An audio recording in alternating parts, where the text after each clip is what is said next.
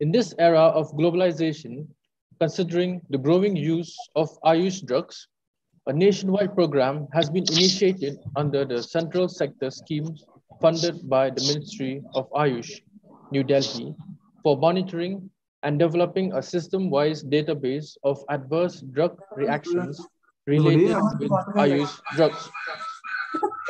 Father Muller Homeopathic Medical College being selected as one of the peripheral pharmacovigilance center in homeopathy, this awareness program being hosted is aimed at providing an insight into observing, reporting, and documenting the adverse drug reactions related with homeopathic medicines. Prayer is the recognition of our limitation and our dependence on the Almighty. Let's invoke the blessings of the Almighty through a silent prayer.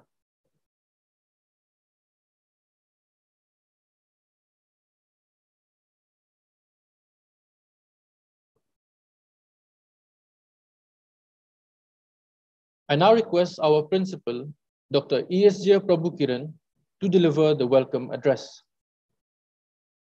Good afternoon to you all. I'm happy to welcome each one of you to this online awareness program on pharmacovigilance in homeopathy, hosted by Peripheral Pharmacovigilance Center of Father Muller's Homeopathic Medical College. It's my privilege to welcome our administrator, Reverend Father Roshan Krasta, to this program. He represents the management which promotes homeopathic medical education, quality patient care through homeopathy, and promotes advanced research as well. I welcome you, dear Father. I welcome Dr. Swapan Pal, Coordinator, Intermediary Pharmacovigilance Center, National Institute of Homeopathy, Kolkata, who is also the resource person of our session 1 on Introduction to Pharmacovigilance in Homeopathy. Sir has been guiding us regularly in our activities, has also been motivating us to take up the pharmacovigilance activities in the way they should be done. Well, I thank you, sir, for your help to the institution. I wholeheartedly welcome you to this program. I welcome Dr. Shashikant Tiwari, former principal, Father Muller Homeopathic Medical College, and former director of National Institute of Homeopathy, Kolkata, and eminent practitioner in Dakshin Kannada district of Karnataka. Sir is also a resource person for the adverse drug reactions and adverse drug events from homeopathic perspective. Dr. Shashikant Tiwari will definitely add the practitioner's perspective and the practical utility of the concept of pharmacovigilance. I welcome Dr. Vivek Shaktidharan, Associate Professor, Department of Homeopathic Pharmacy at Father Muller's Homeopathic Medical College. Dr. Vivek also is Coordinator of Peripheral Pharmacovigilance Center at Father Muller's HMC. Dr. Vivek is also actively involved as Institutional Ethics Committee member at Father Muller Charitable Institutions, Father Muller Research Center. He has taken a lot of pains to organize a series of activities over the years. I heartily welcome you, dear Vivek. I welcome Dr. Gino Jose, Assistant Professor, Department of Homeopathic Pharmacy at Father Muller's Homeopathic Medical College, who will speak on Drugs and Magic Remedies Act 1954, its importance to pharmacovigilance. I heartily welcome all the resource persons to this program. I also welcome our Vice Principal, Medical Superintendent, members of the Management Committee, members of the faculty of Father Muller's Homeopathic Medical College. I heartily welcome all the participants of this webinar from different parts of the country students of various homeopathic medical colleges, interns, postgraduate students, and importantly, practitioners who have taken time to attend this program. I believe the webinar, the online program, awareness program will be informative and it will be useful in promoting the concept of pharmacovigilance in homeopathy. Once again, I welcome each one of you, including Dr. Meban, our MC, and special welcome to Dr. Fatima Saudat, Program Assistant at Father Muller's Homeopathic Medical College Peripheral Pharmacovigilance Center. Welcome to Dr. Fatima Saudat. And once again, I conclude my welcome speech by welcoming each one of you. And also I thank each one of you for being with us today. Thank you.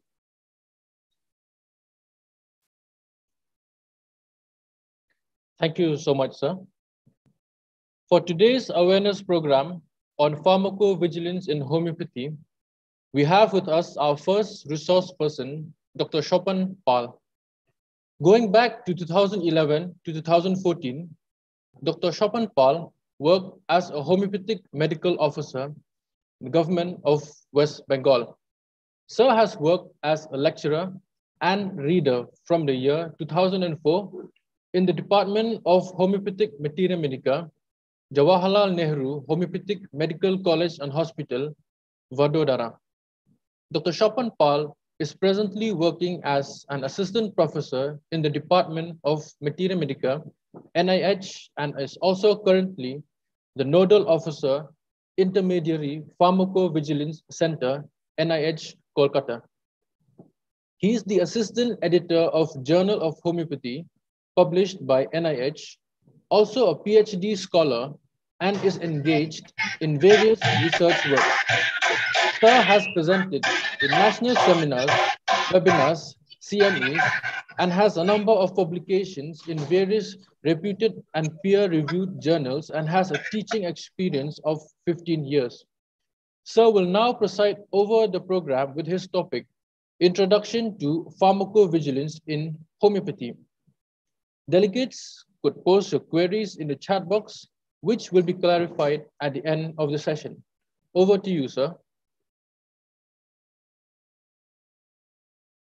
Good afternoon to all the participants, respected principal sir and administrator sir, Dr. Shaktidharan of Father Muller Homeopathic Medical College, other dignitaries, and the participants present in this webinar. So I heartily welcome you on behalf of Intermediary Pharmacovigilance Center, National Institute of Homeopathy, Kolkata, for this webinar session. So through this session, we'll be knowing different aspects of pharmacovigilance program that is going on in Ayush system, as well as particularly homeopathy. So I'll be going through some introductory part about the pharmacovigilance initiative under Ministry of Ayush in connection to homeopathy. Next slide, please.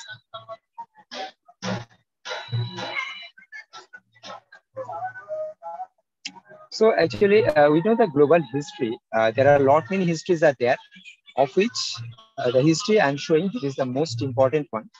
That in 1961, Dr. McBride, that's an Australian doctor, who wrote a letter to the editor of Lancet that after using thalidomide, one of the medicine that was being used during pregnancy for some gastric discomforts. So some child was born with a congenital anomaly that was known as Phocomelia, and that was an alarming incident of using some of this thalidomide medicine, and through which it attracted the global attention regarding the pharmacovigilance and what the cause of developing this phocomelia in those mothers. And it was been identified that thalidomide medicine was the medicine for which this kind of congenital anomaly had developed. So through that incidents, some of the European legislation was being developed in 1965, followed by 1966. A pilot study was being done. In 1968, WHO program for international drug monitoring was instituted after that incidents. Next slide.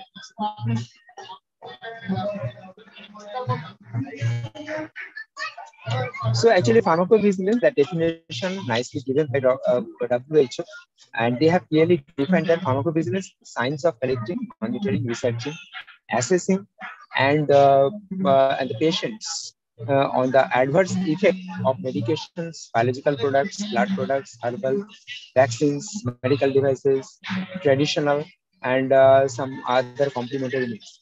So WHO mentions that it is not that only the medications are responsible for this adverse reaction, but some biological products, some blood products which are being used as a therapeutic purpose, that is also being responsible for this adverse drug reaction. As well, they have included complementary medicines through which that homeopathic system of medicine is being indirectly included under this pharmacovigilance concept. Next one. That was the definition by WHO. It has been covered many aspects, not only for medications but also the biological products, blood products which are being used as a therapeutic purpose, and some kind of vaccines which are being used and out of which some adverse reaction is happening. That has been included under pharmacovigilance concept, as well as the traditional medicine or these complementary medications has also been included, and our homeopathic system is also included in this pharmacovigilance initiative. Next.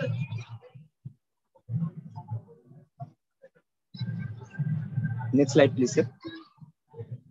So this is these medications, herbal products, biological products, medical devices, blood products, vaccines. These are all included in this.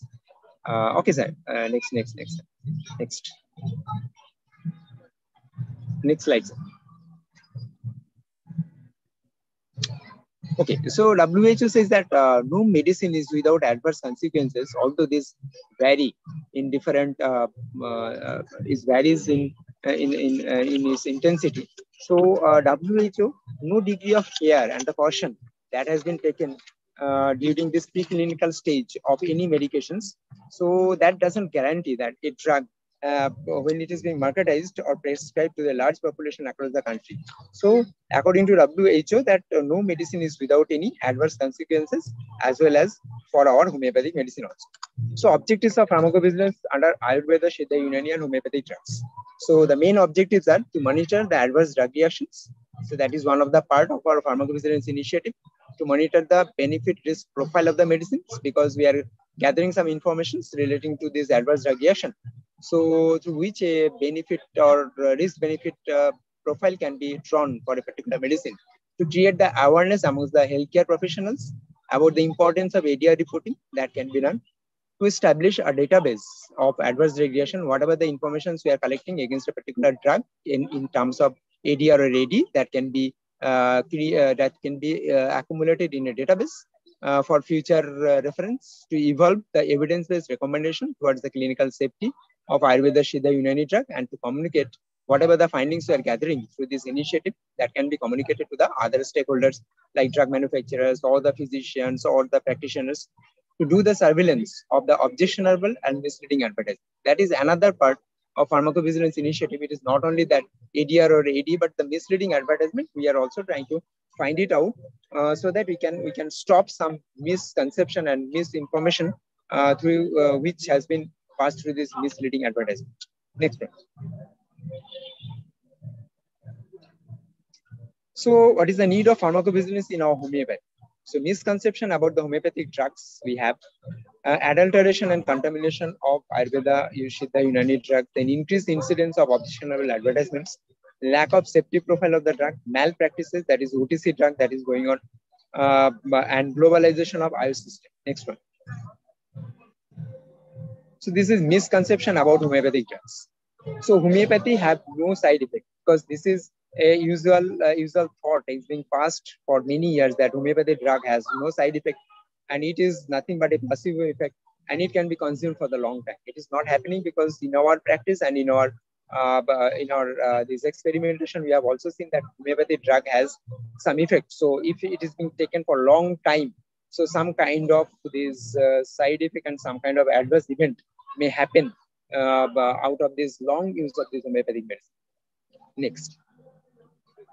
So adulteration and contamination is being done in different ways. So adulterated drug, misbranded drug, and the spirituous drug, which is this not genuine drugs, when it is being used, some kind of adversity or adverse event may happen out of this use of these medicines. Next one.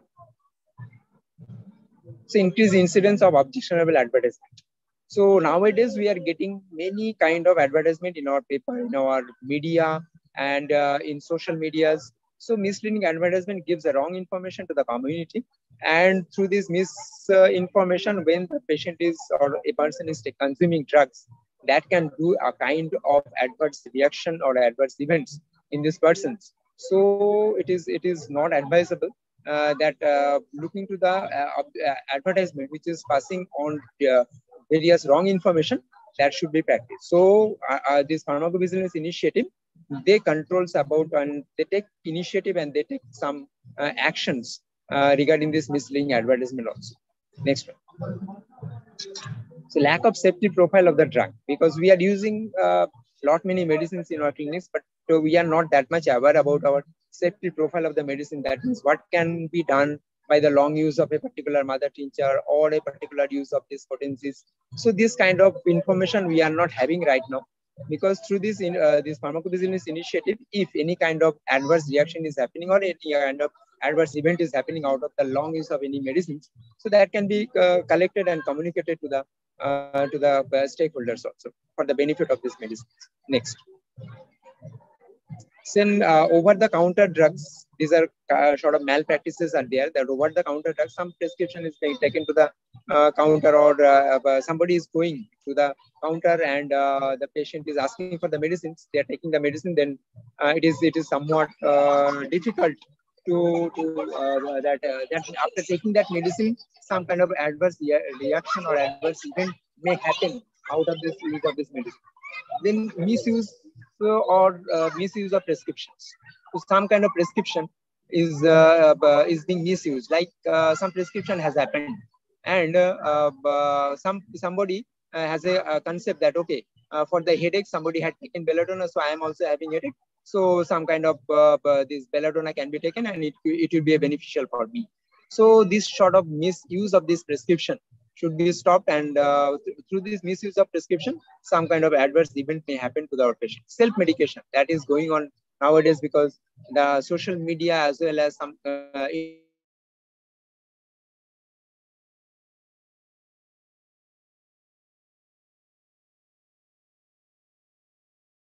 can lead to some kind of adverse reaction or adverse event. Next one, please, sir. So this is a sort of globalization of the Ayush system that we are going to do it, globalization of the Ayush system, because through this initiative, if you can gather some kind of informations regarding the adverse reaction or adverse event, so globalization, that is global acceptance, and some kind of information can be passed to the society, that what kind of information we have and what precaution we have to take before using any kind of medicines. Next one. So this is that what doctor's consultation should be done, and over-the-counter drug practice that should be stopped. Next one, sir. So objectives of pharmacovigilance in homeopathy. So through this initiative, we are just trying to collect some sort of informations relating to AD or ADR to establish a database for the safety, to make a safety profile of the drug, and we can update our Mitra Medica through homeopathic pathogenetic trial and doing some likelihood ratio after getting this ADR of a particular medicine. So some kind of information that can be used for HPT and LR. Then providing documented evidence to the community that homeopathic can produce some kind of drug actions. Safeguarding the image of the homeopathy by preventing the misleading advertisement, because through this misleading advertisement, some misinformation is being passed to the community, that can be stopped. Then updating the information regarding the relationship of the drugs and increasing the credibility of homeopathy among the scientific community. Next one, please. So this is the network which is functioning under homeopathy. In pharmacovigilance, we have National Pharmacovigilance Coordination Center, that is in New Delhi, All India Institute of Ayurveda, that is designated as MPVC, and under which we are functioning our centers. And on the top, we are having that Ministry of Ayush, under which this initiative is being carried out. So under National Pharmacovigilance Coordination Center, Intermediate Pharmacovigilance Center in Homeopathy, it is there. That is the National Institute of Homeopathy. And under this Intermediate Pharmacovigilance Center, as of now, we have 16 peripheral centers all over India, through which this pharmacovigilance initiative is being carried out. Next one. So regarding this reporting, what to report? So all suspected drug-related adverse events and the misleading advertisement that can be reported in a prescribed proforma. That is, this proforma is there with our system. Then who can report? Any healthcare professions. They can report any kind of adverse reactions to the concerned PPVC, that means nearby peripheral pharmacovigilance center or intermediate pharmacovigilance center. Where to report? So that information can be submitted to the PPVC or IPVC. We have our designated website for this pharmacovigilance initiative, that is known as www.ayushsuraksha.com. Next one. So what happens to the submitted report? Because whatever the information is being collected from any medical persons, that has been handled very confidentially and very carefully, and all information is being noted, and further verification is being done from the concerned persons or the concerned authorities for any kind of clarification, and then the information is being noted and taken into consideration. And after that, collecting all the information is being sent to the next higher level, that is National Pharmacovigilance Coordination Center. Next one. So this is reporting where it can be done. This email ID is being given of National Institute of Homeopathy, that is ipvc.nih.kolkata, or it can be done through direct reporting, that is www.ayushsuraksha.com. Next one. So we have some kind of reporting backdrop, right? So actually the major weakness that spontaneous reporting is the main part of our pharmacovigilance initiative.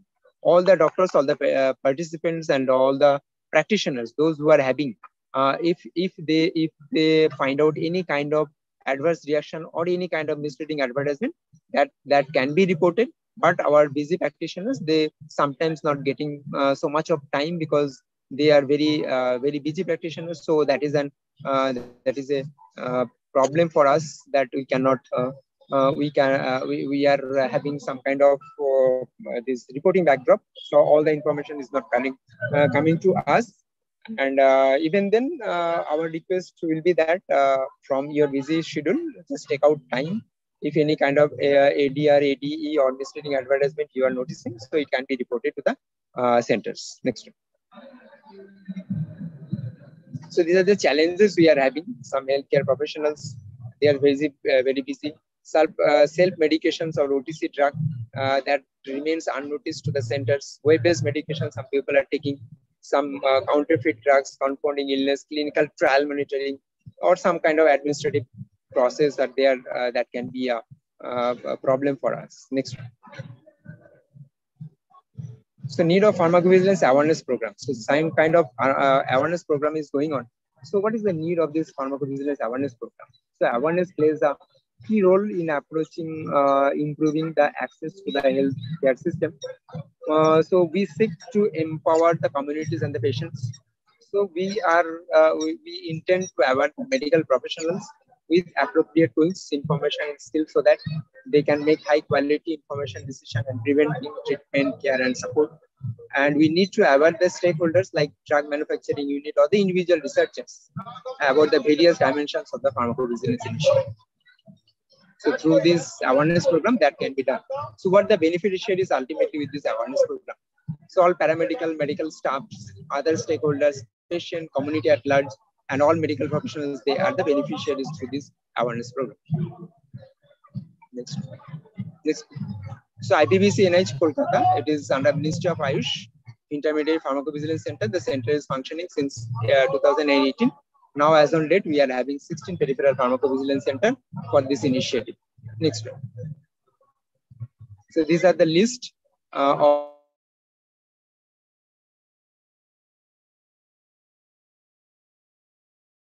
in all over India. Next one. Next one. These are all lists actually we are having. Okay, so 16 peripheral centers are there. Next one, please. So these are the ADR or ADE reporting form that is maintained in our this system that is been there in our website also. Next one. So this is the this calculation, that is Naranjo criteria through which the ADR or AD that can be that is being reported as on date now. Next one. So this is a format which is maintained for misleading advertisement. Next one. So this is the designated website that we are talking of, that www.ayushsuraksha.com. This website is there, and through which some this ADR, AD or this misleading advertisement can be reported. So followed these slides will be going all the information that is being there in this website. Next. So we'll be going very fast. So this is through which, next one please. So this is the format which is there. Actually, I'm just showing you how it looks in the website. So just next please. So this information which are there, we have to fill it up, and then it will be submitted. So these are all relating to suspected ADR adverse drug reaction. Next one. So next one please. So these are all format which are there in this website. So okay. So next one please. So this is this website slide that is showing that these documents are there. That is, format is there in PDF and doc file, so that can be downloaded and you can fill it up, and then you can submit it to the you can upload it through this website also. Next one. So this is this misleading advertisement through this website that can be reported. Next one. So this is what the format is in this website. Next one. Next. So this is this doc file and the PDF file is there that can be downloaded and can be reported. Next is the homeopathic practice should be under strict vigilance. So this is the need of the time. It helps to improve the system by adopting the safe, more scientific and up-to-date information. That information we are getting in our centers. It is an absolute necessary to ensure the public safety and to promote the healthy development of the homeopathic system of medicine. All the stakeholders of the homeopathic system of medicine need to be educated through the intensive training regarding this pharmacovigilance aspect, so that the initiative of this pharmacovigilance can be a fruitful one. Then pharmacovigilance initiative will facilitate the detection of potentially unsafe drugs and misleading advertisement for taking any kind of regulatory actions by the higher authorities. So thank you so much for thank you so much for being connected with this webinar, and for giving me I'm very much thankful to the organizers and the Father Muller Homeopathic Medical College Principal Administrator for giving me this opportunity to share this introductory part about the pharmacovigilance initiative. So thank you all. Thank you for being connected with this webinar. Thank you all the participants.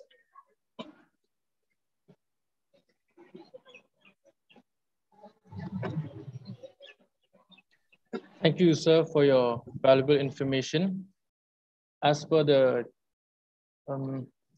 sir, there are some queries from the delegates in the chat box, sir. So the question is, till now, any other registered homeopathic drugs?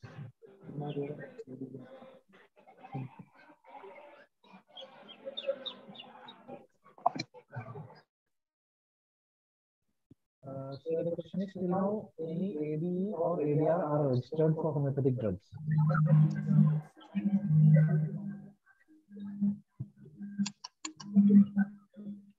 Hello. So the question is, am I audible, sir? Yeah. So the question is, till now, any ADE or ADR are registered for homeopathic drugs?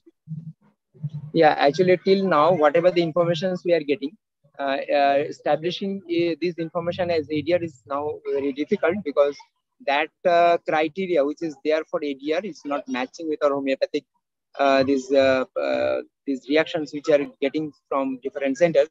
So we are just considering right now as it is an ADE, adverse drug event, not as ADR.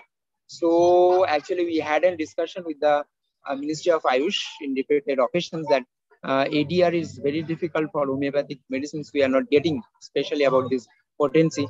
So just we are going by the name of ADE right now, because this is the generalized concept, the generalized format which is being maintained for Ayush system, that is all Ayurveda, Siddha, Unani and homeopathic drugs. So for homeopathy, we are just trying to find out some other ways of reporting this ADR or AD. Till now, it has not been developed, but we are in the process. But from the format which is being maintained right now, we are just considering all the information which has been collected as an ADE. Sir, what about the combinations and formulations that are available in the market?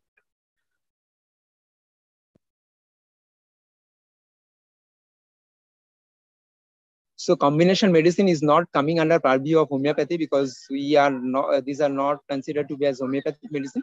Even then, any kind of this misleading advertisement which is being passed through this combination of medicines in different ways, we are taking the tracking of this information. So we are the respective the state drug licensing authority is being intimated regarding this misleading information is being passed to these combination medicines, and some kind of actions or regulatory actions is being taken up by different state drug licensing authorities. Okay, thank you so much, sir, for your expertise. Thank you so So much. there's another question. Then why is combination medicines given license? Yes. The question is, sir, you had told, no, sir, the combination medicines are not considered as homeopathic. The question Yeah. is, then why is combination medicines given a license for manufacture? Yeah. Definitely. Actually, this point has been rightly raised in the our Ministry of Ayush also, because how it is being given, why the permission is being given by the state drug licensing authority. Because actually there are many problems are there, because some state policies are there, those state policies, individual state having their own policies.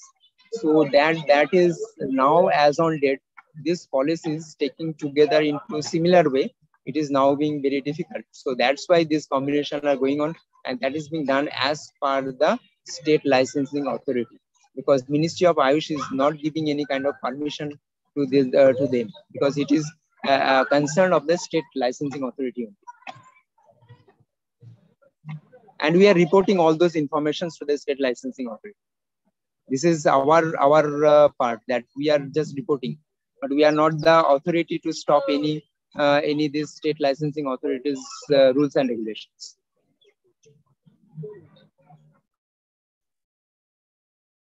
Okay, sir, thank you so much for your expertise.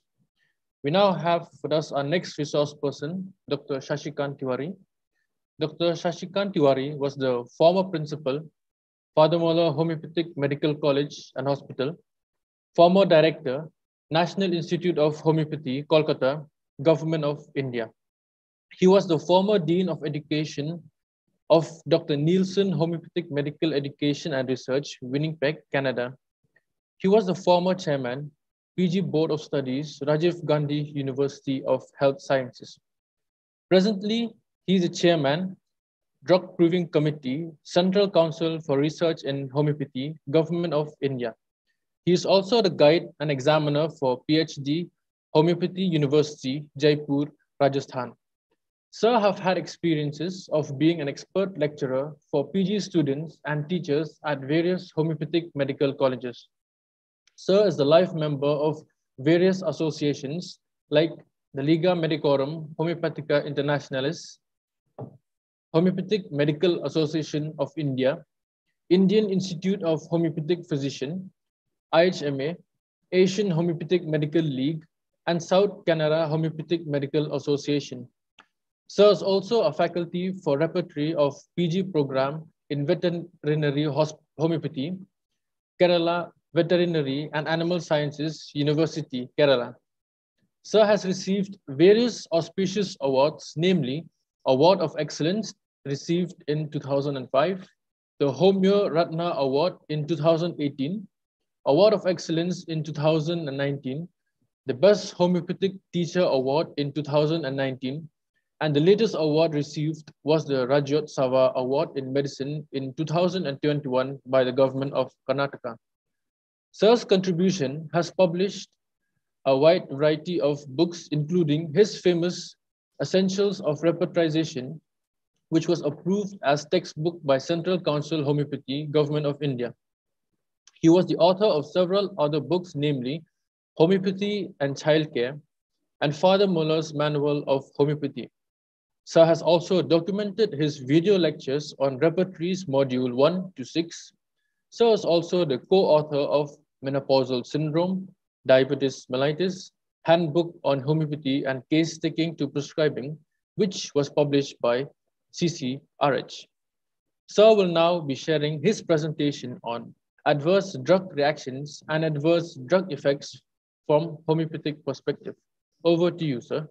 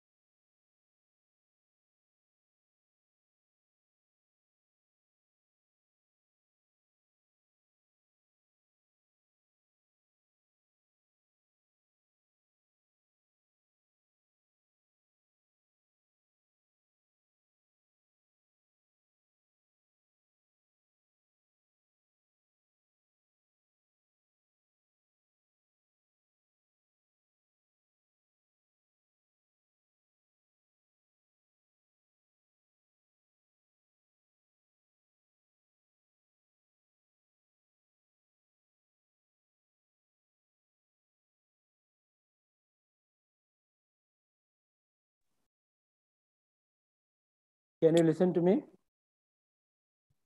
Yes, sir. Yes, sir. You're audible, sir. You can see also the slides. Sir, but not the slideshow, sir.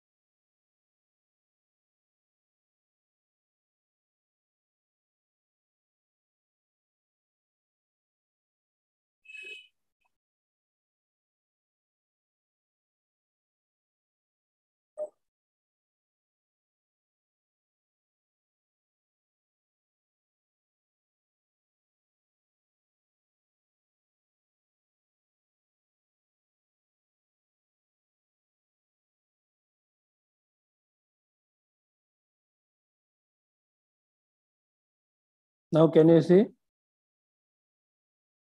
Hello? Sir, it's not shared, sir.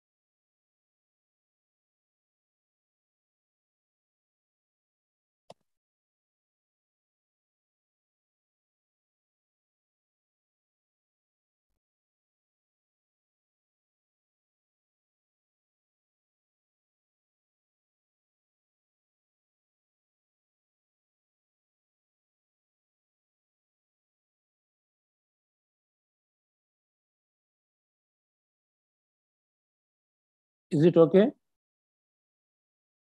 Hello? Yes, sir, we can see. Okay. That The slide we show. need the slideshow, sir, if possible.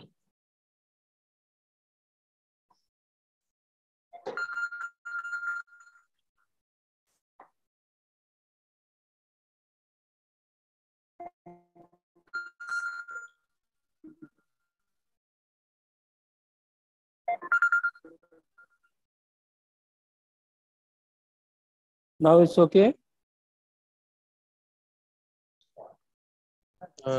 No, sir, it is still the same.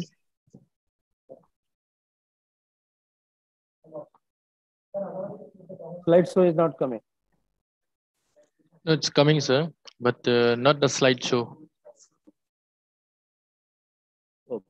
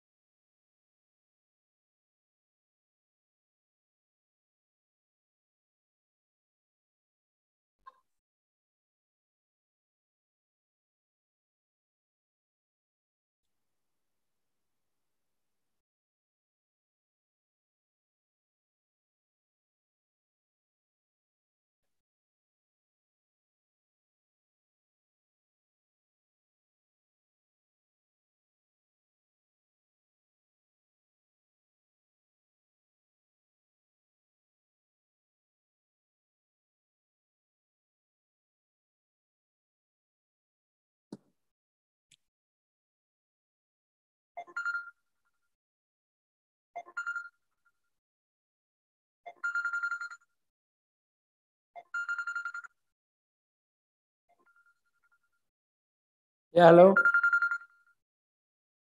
Hello?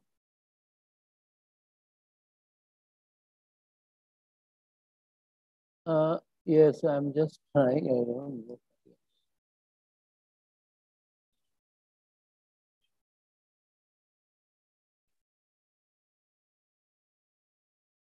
This can be seen, huh?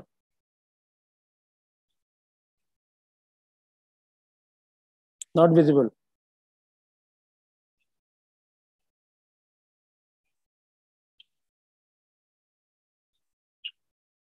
All slides are visible?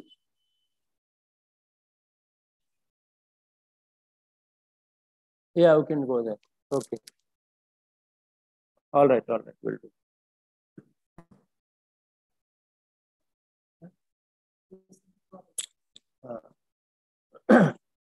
Okay, my dear friends, there was some technical error and I'm not very expert in the presenting of technical problems I face sometimes. So kindly bear with me with the slides. It's mainly I have to talk of experience of adverse reactions and adverse drug controls events. So first, let me thank the organizers for organizing such a very vibrant session and very informative session.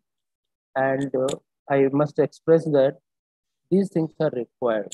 The pharmacovigilance was not there in homeopathy, and still there are many people, many stalwarts who consider that pharmacovigilance is not possible. But if homeopathy is a science and it has some action,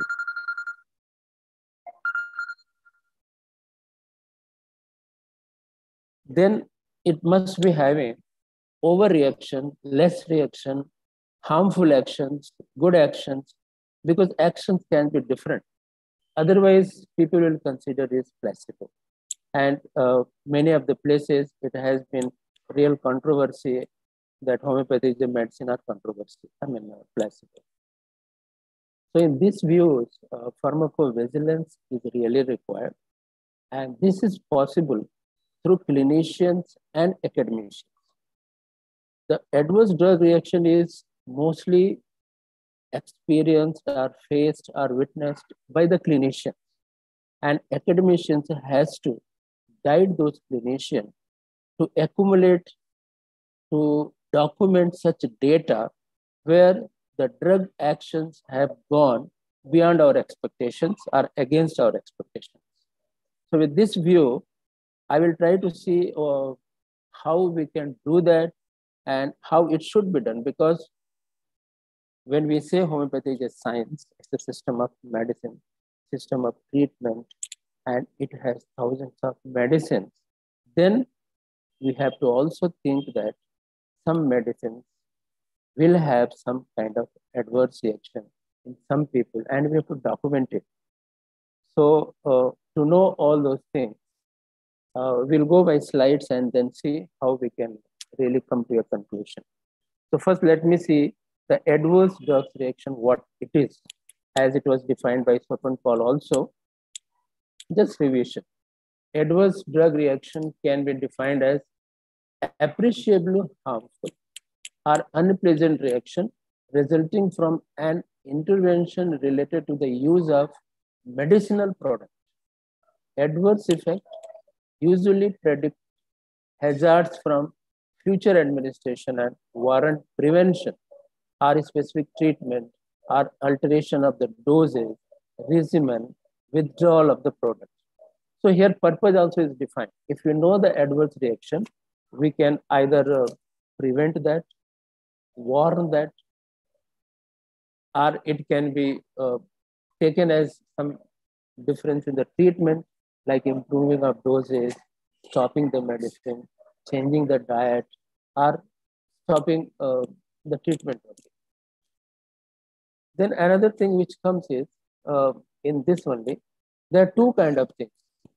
Either it can be because of the medicine we have prescribed, some mistake like overdosing, less dosing, or the way it should be prescribed, it is not done. Our second type reaction may be because of the individual. Some of the individuals are oversensitive, like idiosyncratic individual. Whatever you give, it proves, like even Kent has observed that. So those kind of things we have to define, because if one person is having bad reaction, that is not applicable to all the people unless we verify in many people. And adverse drug event is that what Swapan Paul was telling, that at present we are at this level only, that any injuries resulting from medication use, including physical harm, mental harm, or loss of function. And adverse drug events compared with the medication error are more direct measures of patient harm. And these two things comes under pharmacovigilance. So pharmacovigilance is something very useful, and it can improve the system as a whole. What it is a science and activities related to the detection, assessment, understanding, and prevention of adverse event or any other drug-related problem.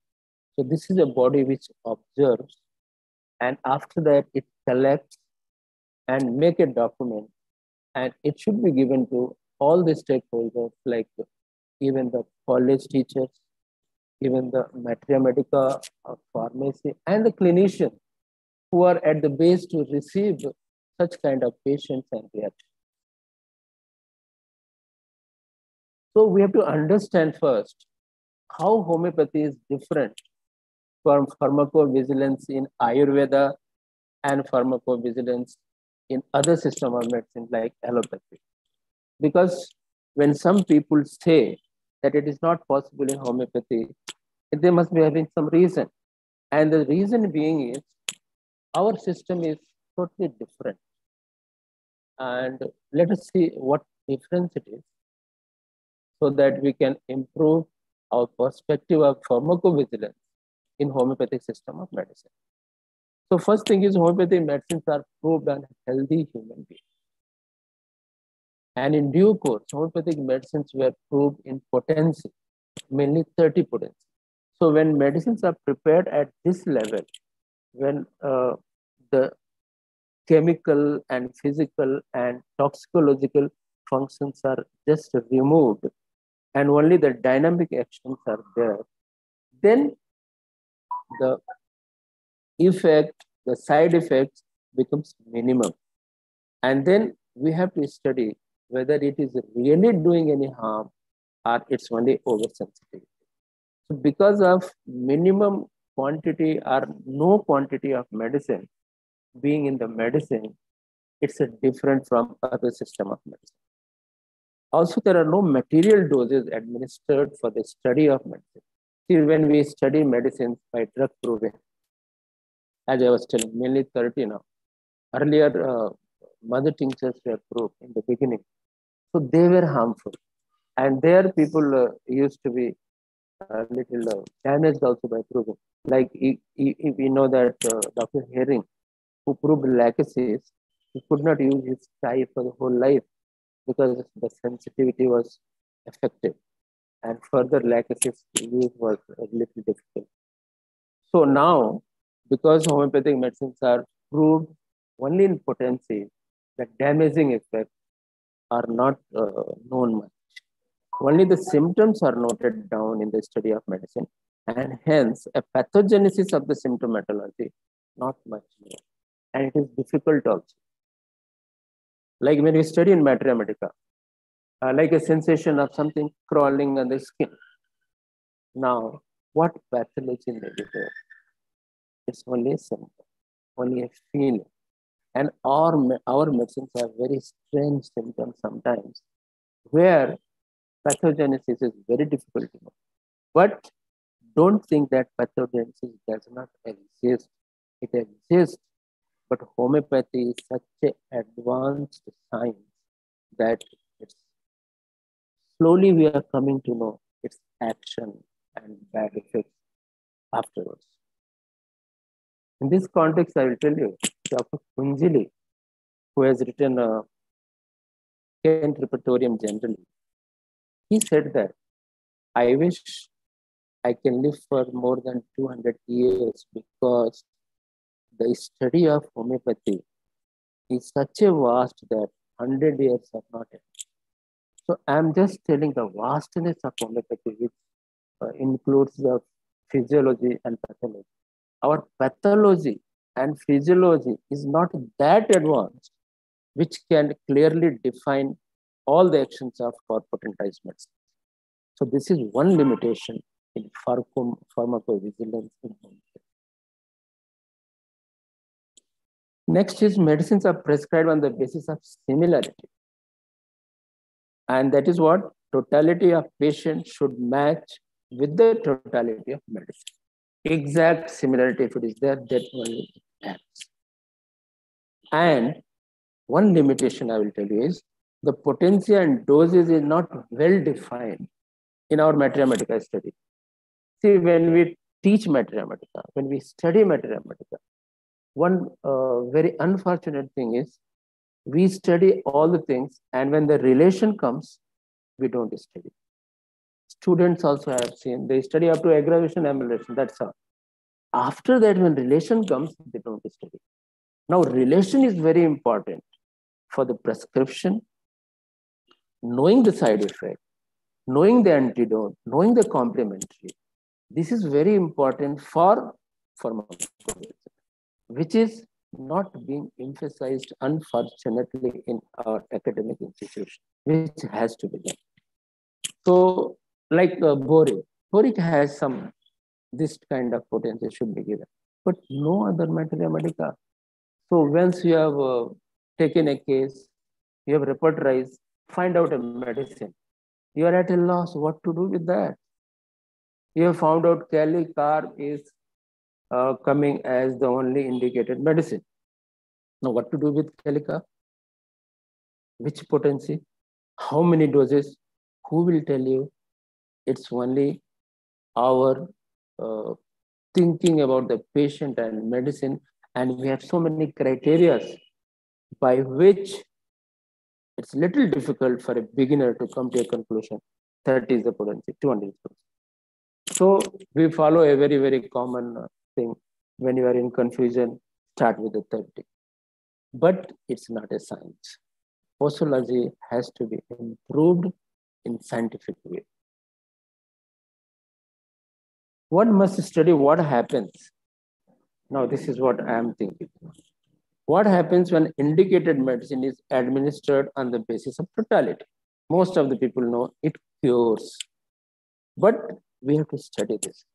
Also, we have to study if a medicine is given which is partially indicated, then what happens?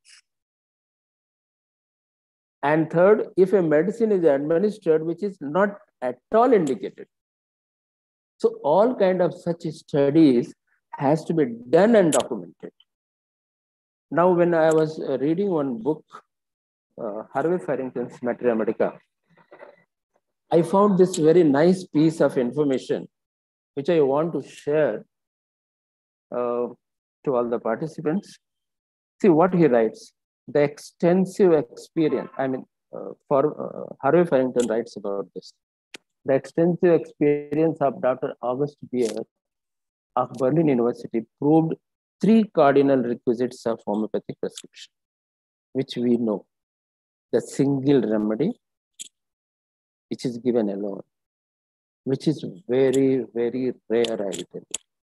There are few classical homeopaths who can claim that they prescribe single remedy. But most of the colleges also, most of the prescribers also, I'm telling most, not all, they give several remedies. And nowadays, as somebody has questioned also, there are different combinations found in the market. Headache, one name of medicine is headache, number something, and people are giving that.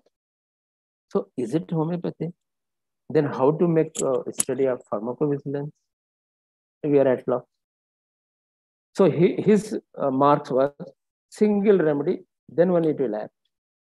Then similar remedy. It has to be based on totality and similar. Minimum dose. So these three requisites, which is must for homeopathy, if you follow and prescribe a medicine, then what happens? He has given his own study. He explains the above by saying that all the cells of body are not sick. See, it's beautiful things which you can remember. When we prescribe a medicine based on, suppose, lycopodium, then all the totality is lycopodium. If you give lyco, all the cells which are similar or the person is similar will be stimulated. But there are many like partially indicated, no indicated. If that medicine comes, what happens? The finally subdivided remedy goes past the healthy cells because they have no attraction for it. So sick cells will receive based on similarity, and healthy cells will not receive because they have no attraction. There is no similarity, because similarity is the basis of all actions. So that medicine will not act, just fast. The sick cells have less resistance and are more responsive to stimuli. The minimum dose affects these hypersensitive sick cells and stimulate them to reaction. And then how the cure happens. So as per him, if the medicine is not indicated, it won't do anything. It will just pass through. But remember what he's telling. If it is a single medicine, if it is given in minimum dose, but if it is given in several material doses, then it will have different action. And regarding this, we have to understand the aggravations, because this is also a concept in general public also, that when homeopathic medicine is given, it will increase, it will bring out all the problems from the root, and then patient will be cured. You know, some of the patients are so afraid, they come and ask with the skin problem, with other problems, doctor, can you give a medicine which will not take out from root, because we are so tired of suffering. If not, we will see later homeopathic medicines. So all those things we have to see. What type of aggravation, then only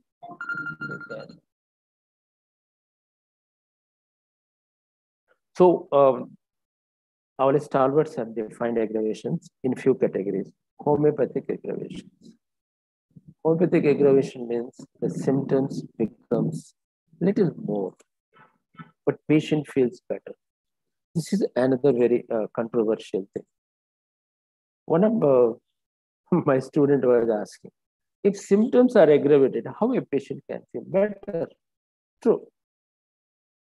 So that aggravation is different. He is not the disease symptoms aggravated. It's a few feeling are increased.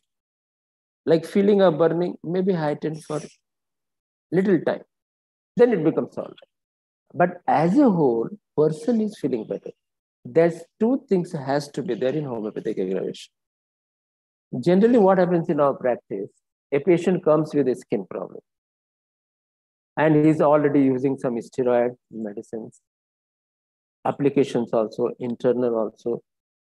When you take the case and give a medicine which is indicated, and patient goes home and takes, what he does is, he stops all the medicine suddenly, which has been taking since years together. Like this, even allergy problems. A person who is taking 2 years cetirizine, and then he comes to you and you give a medicine and he stops cetirizine. And next day morning, he starts sneezing. He says, since I started homeopathic medicine, the sneezing has become too much. No. And that fellow skin problem, he says, since I started your medicine, the itching has become too much. No. It's because you have been taking a medicine for years together and you have stopped suddenly without asking me. So all those factors have to be taken together to see the aggravations. So if it is homeopathic aggravation, well and good. Disease aggravation means your medicine is not correct and disease is going on and it has not taken care of anything of your medicine. Here the medicinal aggravation comes, which is very rare in homeopathy, I will tell you.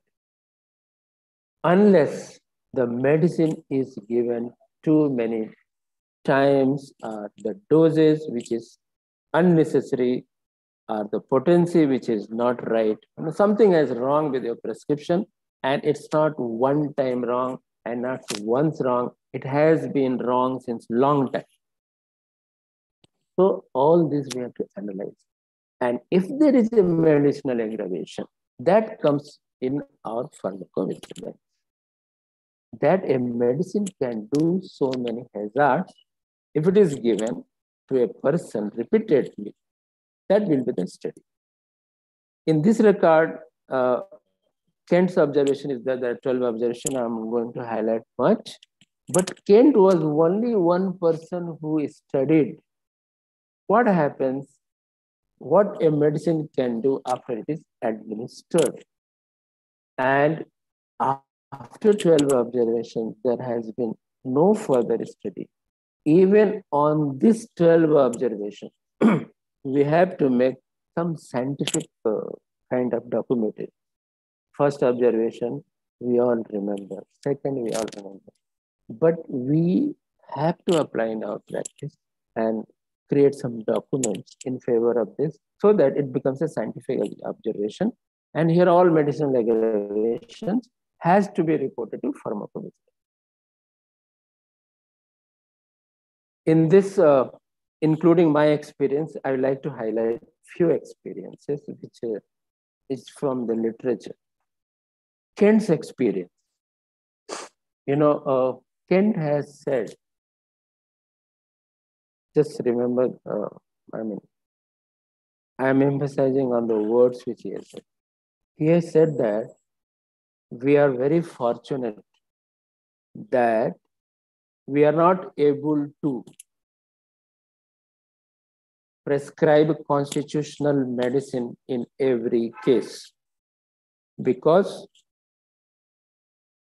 we are not studying very depth in the patient.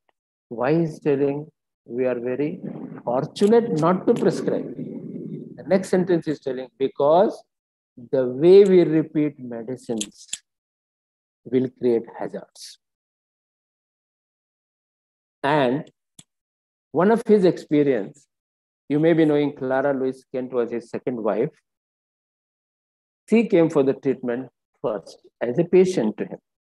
And then when Kent was taking the case, he found Clara Louise Kent, I mean, that time she was not Kent, Clara Louise, narrated all the symptoms of lachesis as if you are reading a textbook.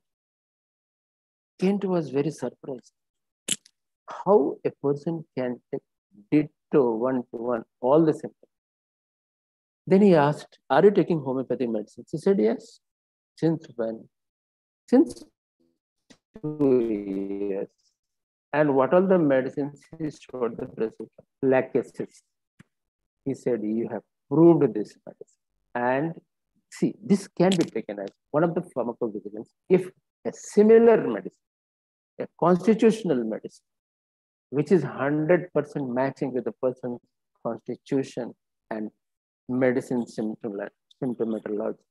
If that is repeated many times, it creates all the symptoms, you can say artificial sickness. So that is one case which Kent has narrated.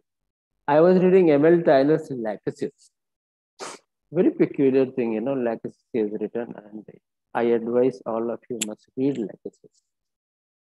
She's telling, you know, one lady was sitting in OPD and talking so much. When she came inside, she was given Lachesis. Next follow when she came, she was just quiet sitting. I'm just telling this doesn't come under pharmacovigilance. But she narrates further one case in that same drug picture of Lachesis.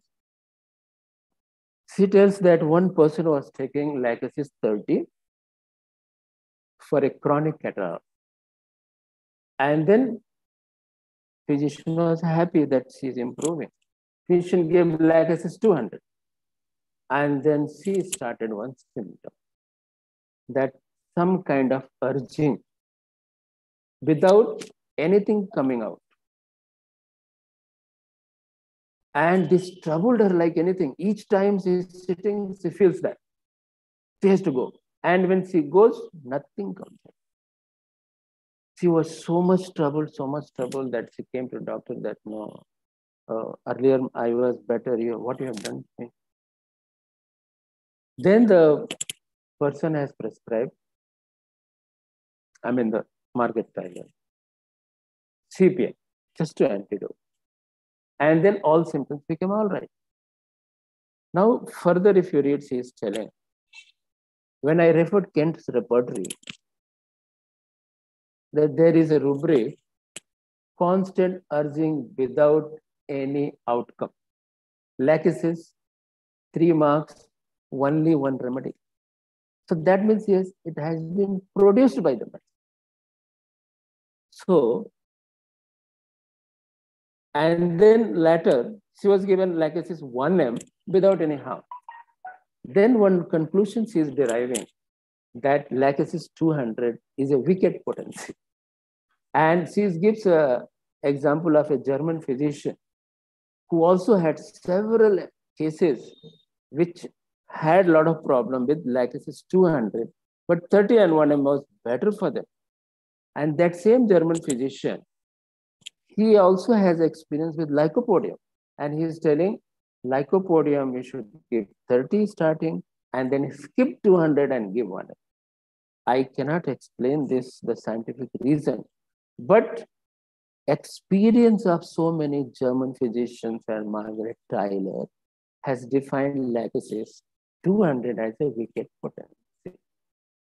You give it and see if it is working well. If it is not working, please avoid.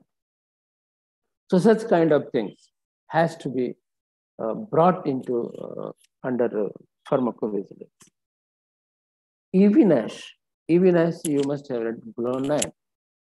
And then at one instance, he gave Glonine 1x to a person for something else. He came with severe dreaded headache, with really red eyes, red face, and severe headache. He antidoted. Then one of his friend was challenging him that homeopathy medicine does not work. What proof you have? You give any medicines, I will take. Nash said, take this medicine. And he gave Glonine 1x.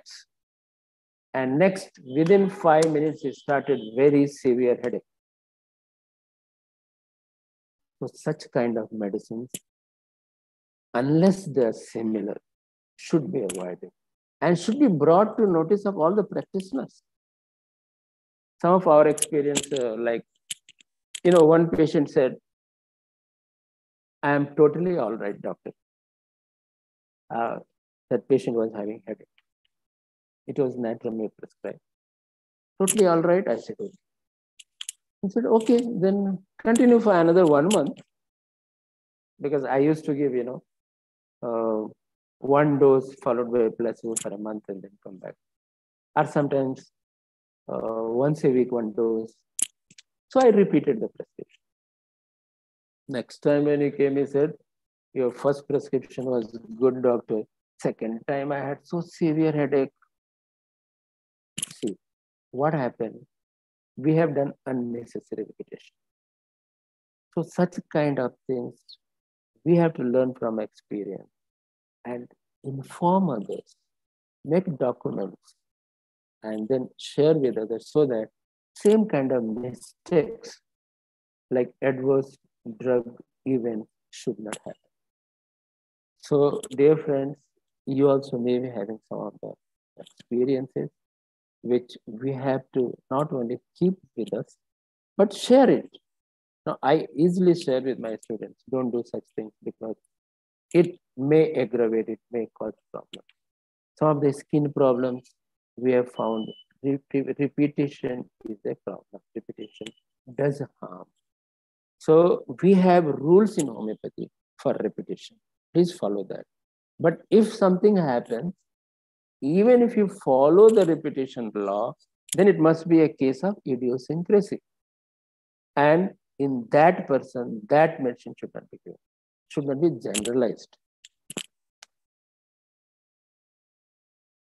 Now, some instruction which I found very useful in Boric, and which is a kind of warning I have collected, which I want to share, and please follow this in practice also. What he writes in Entim-Tart is, the lower potency sometimes aggravate, and Entim-Tart 6 should not be given in children, even I have noticed. I start Entim-Tart mostly at 200 if it is indicated. Then he writes Argentum metallicum, not too frequent repetition. Now, actually, we don't understand too frequent repetition, but you can say cautious repetition. You've given 1 dose, observe the action, needed, repeat, not needed, continue. Continue placebo or other medications, non-medicated things, till comes to a standstill. Bacillinum, what he's writing, the dose is important. See, here he writes, the dose is important. It's important everywhere. Should not be given below 30th and not repeated frequently. Calcarea carb, he writes, should not be repeated too frequently in elderly people. And at one place, Kent has written, Calcarea carb can be repeated in children many times. So see here, age-wise also difference is there.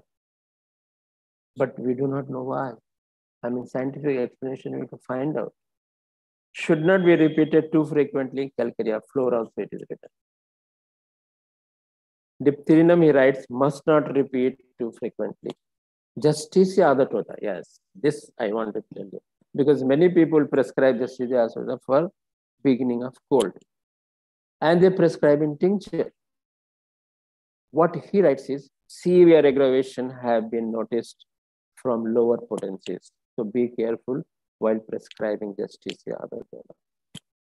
Calicarb, right, don't repeat too often.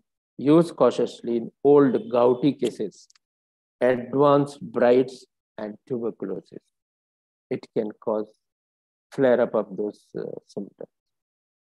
Lachesis, right, ought not be repeated too frequently. Medorinum must not be repeated often. Same thing he writes, must not be repeated often in Sorinum also. Pyrogenum. Now see, pyrogenum, what we do mostly.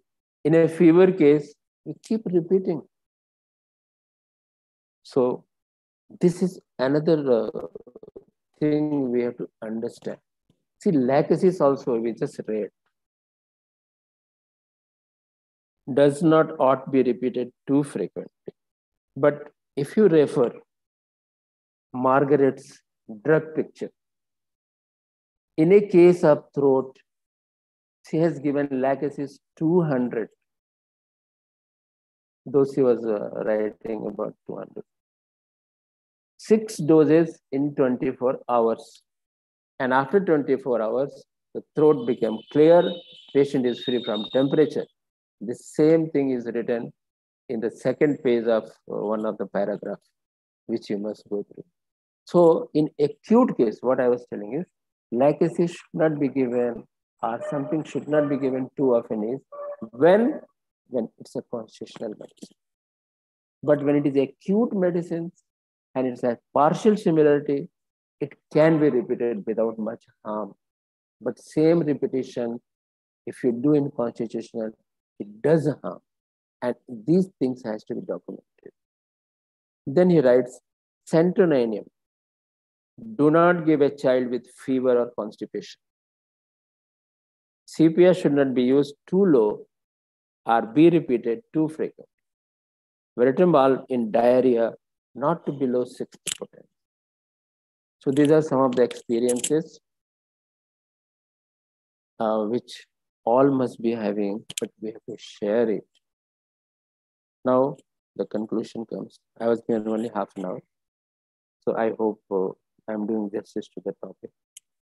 What conclusion, what I am coming to that is, a homeopathic physician must prescribe as per homeopathic principles and should document the changes after administering doses, favorable, adverse, or no action, and then try to find out and study the case. Institutions must volunteer such work and publish it. See, this is not possible for an individual, and especially when he's a busy practitioner, to do such kind of analytical study. So that is why I was telling, this is the work of clinician, but it has to be guided by academicians. And the remaining work should be done by clinician and academician both, to make our system scientific. So institution must volunteer. They should preferably make few cases study-wise. Such documentation should be shared with the general practitioner, so that finally, who are the people who face patients and who are the people who face good or bad reactions, tanks are fighting, is the clinician. So we have to make them aware of such things, that in homeopathy also such things exist, and be careful while practicing and while giving to the patients. Thank you all very much. Sorry for not putting you on the full screen, because I'm not very technically expert, but I could deliver whatever I was thinking to deliver. That was okay, sir. But the information that you had given was actually mind-blowing, sir, really. So, sir has given us, even though we used to feel that homeopathic medicines are very safe, now sir has given from the different literatures as well as from his own experience how cautious we need to be while prescribing homeopathic medicines. So, and sir has also mentioned that whatever experience you are getting by the different prescription, it needs to be very carefully documented. And that is what is the aim of the pharmacovigilance program that has started. because it is from the documentation of the different pioneers that the remedy relations and such cautions are appearing in the different literatures or the different mathematica that is available. So, but we can observe that after some period of time, such documentations are not there. So what sir has mentioned is, even we need to have an attitude to document such aggravations or such cautions, what needs to be followed with respect to each medicine or each disease. Right now, sir? Yeah. Yes. Sir, from our audience, I mean, from our delegates, there are a few queries. Sir, what about prescribing Justicia tincture for cough?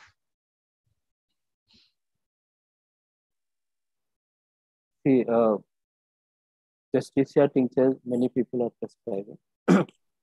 Even in many of the combinations where you say so-called cup syrup in homeopathy, Justicia is given. But Justicia tinctures do damage also. I have seen, because one patient was in a hurry. So Justicia 5 drops 3 times I give.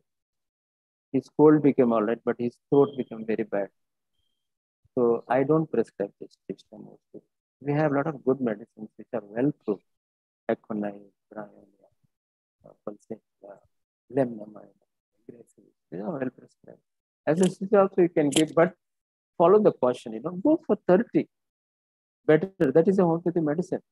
Tincture is not a homeopathy medicine. It may be palliative, but some palliations are also bad if they produce something else and palliate one thing.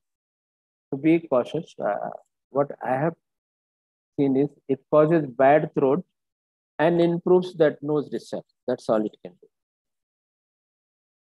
So that instruction which Boric has given, Justicia lower potency should not be prescribed, is almost, you can say, tally with my experience.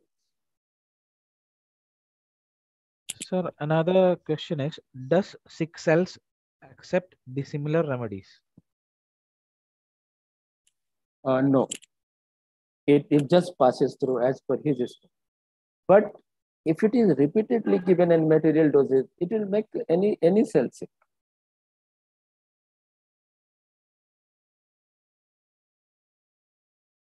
Sir, how to differentiate homeopathic aggravation from ADR? How to differentiate homeopathic aggravation from ADR? See, homeopathic aggravation is well defined. Here, as I was telling, some of the symptoms may be just heightened with overall well-feeling of the person. Whereas, in any kind of adverse reaction, overall patient will feel bad. And symptoms, no doubt, will feel aggravated. Or even if symptoms are 1 or 2 less and 1 or 2 more, if as a whole person is feeling bad, then it comes in ADR. But homeopathic aggravation, here the whole patient is feeling better. So no question of ADR.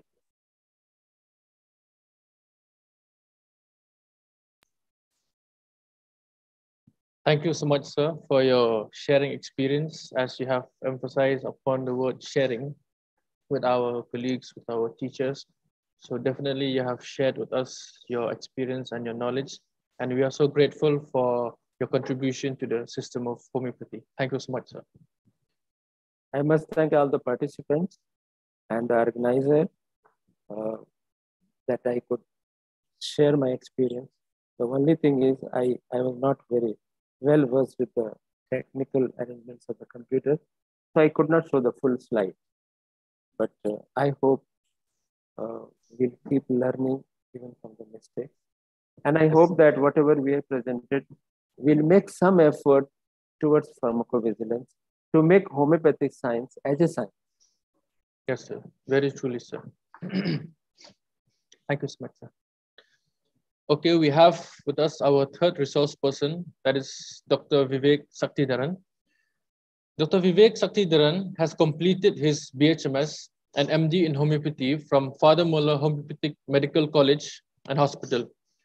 Sir is presently working as an associate professor in the Department of Homeopathic Pharmacy, Father Muller Homeopathic Medical College. Sir is a member of a panel of assessors, the Kerala State Council for Clinical Establishments, member of Father Muller Institutional Scientific Committee and Institutional Ethics Committee. Sir has presented research papers in various national and international conferences.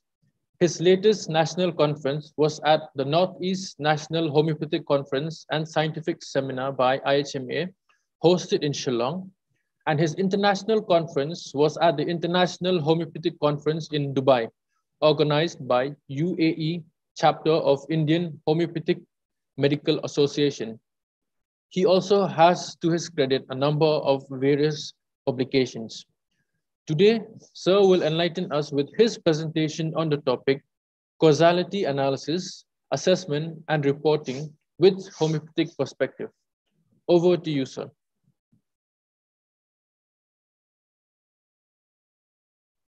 Thank you, Dr. Mevan. Good evening, everyone. My topic for today is causality assessment. We'll go to the slides.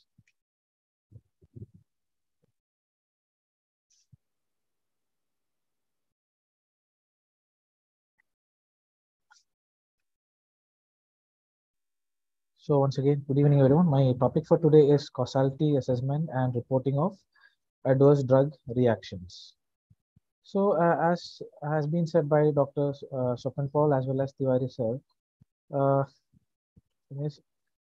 it is also mentioned by our great Swiss physician Paracelsus around 500 years ago. Poison is in everything and nothing is without poison. The dosage is what makes it a poison or a remedy.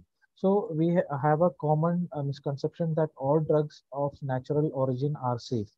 And now from the presentations of Tiwari sir, it is clear that even though our homeopathic medicines are of natural origin, there is a lot of caution that we need to follow to make our prescription a safer one.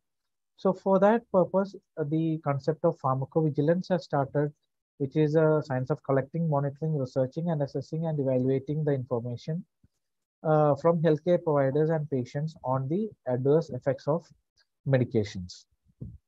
Okay, and recently the Ayush Ministry has started the concept of pharmacovigilance for homeopathic as well as Ayurvedic and Ayush systems of medicines. And the objectives of this pharmacovigilance program in Ayush is to inculcate a reporting culture among the consumers as well as Ayush practitioners to facilitate the documentation of ADRs.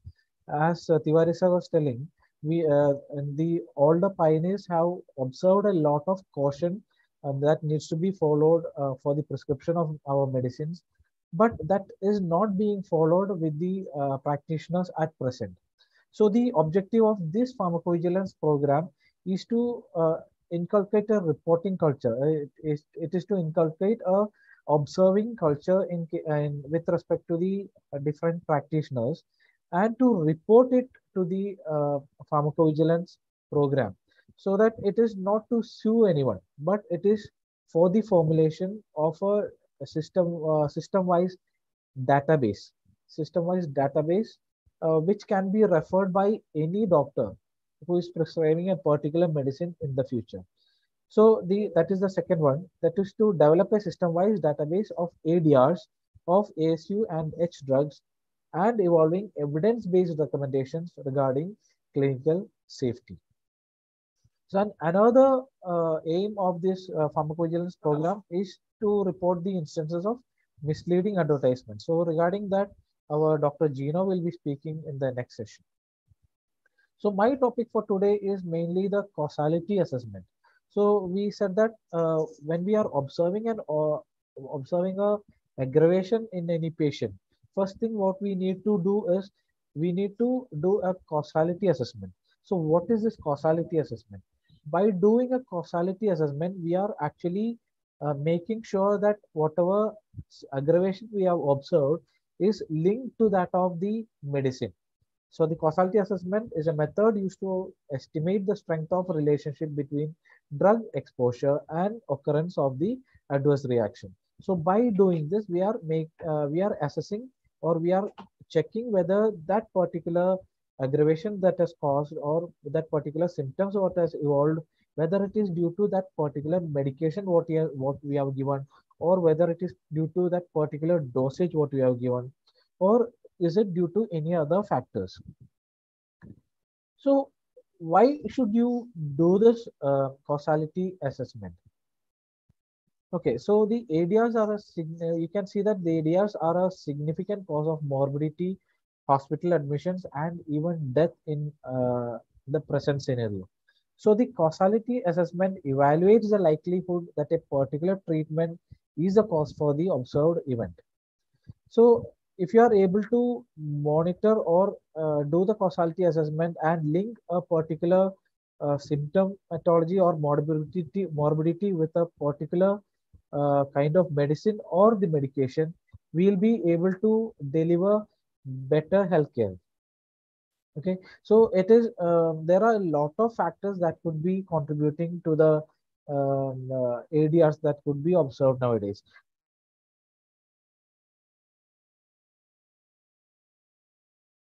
Substandard medicines that could be available nowadays, because we are not sure of whatever crudes that are available for the manufacturers nowadays.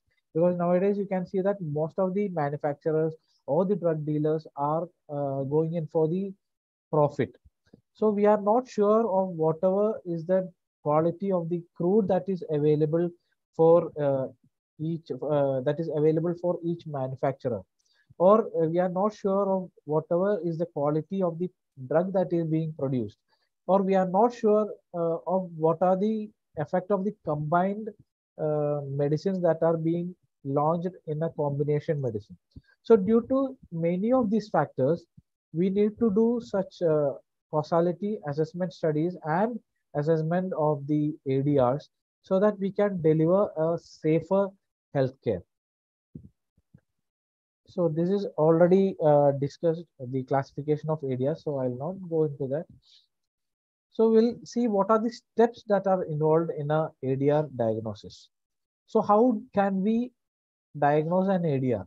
So first thing, what is important is a history. What are the history of the patient regarding his illness, as well as whatever he has gone through.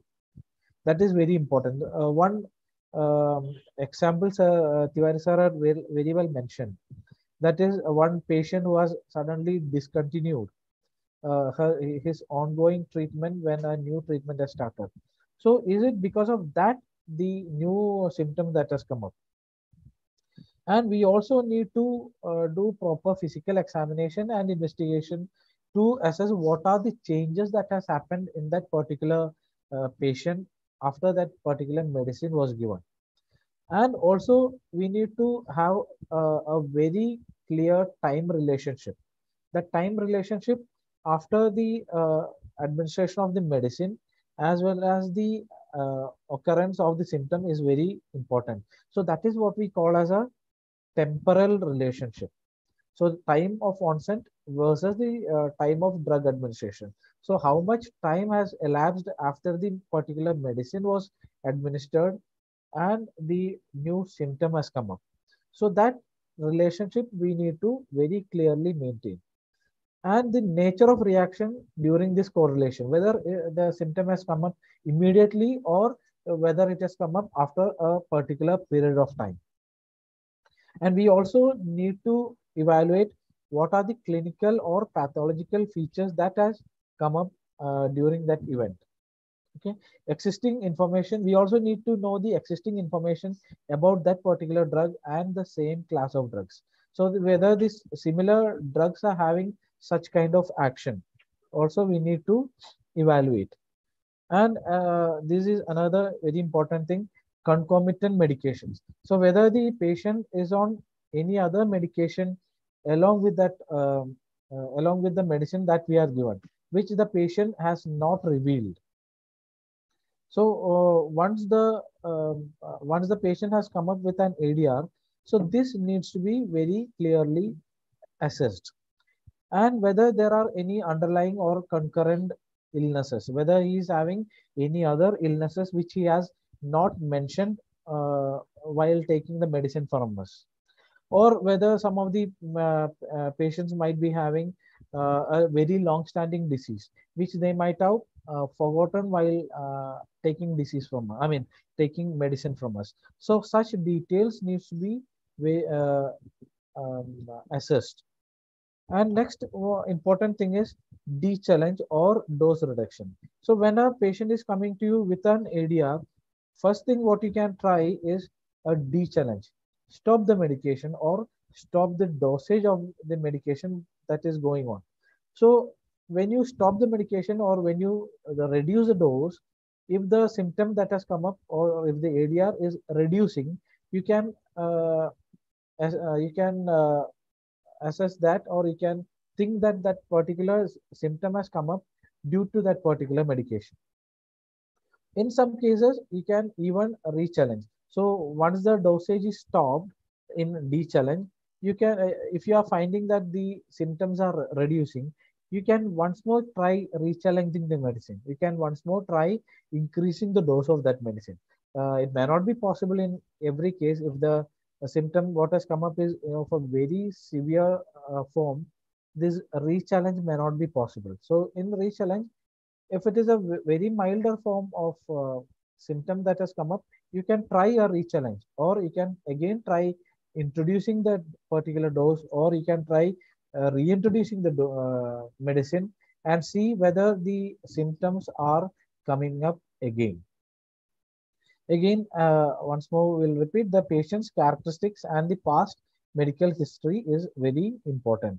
And also the possibility of drug interactions. So we need to take the history of whatever medications that the patient has undergone in the past, or whether the patient has is already on any other homeopathic medication from any other physician before coming to you, or whether he is on any other medication of any other system before coming to you. All such details needs to be recorded. So there could be chance of possible drug interaction between our medicines as well as the medicines from other systems of other medical systems. So these things, these evidence are very important when you are assessing the causality of the symptom that has come up. So only by getting these particular evidences, only then we'll be able to link whether the particular ADR that has come up is due to that particular medicine that you are given, or is it whether it is due to some other confounding factors. And there are different methods to assess this causality. So how can you assess the causality? So one of the very common method is by expert opinion. So you can contact any expert that is who is expert in that particular field and get his opinion regarding the adverse reaction or symptomatology that has come up at that moment. So that will be based on that expert's knowledge and experience. But the disadvantage of this system is that it fails to achieve reproducibility and validation. And it also lacks transparency. The expert opinion will be also based on the opinion of that particular expert, which could be subjected to bias or misinterpretation. So even though this is a very easier method, it has a lot of disadvantages. So little more scientific method could be the use of different algorithms. So algorithms are the use of different questions or the use of different questionnaires, which with or without scoring. So this is more transparent and consistent, and it will be more reproducible.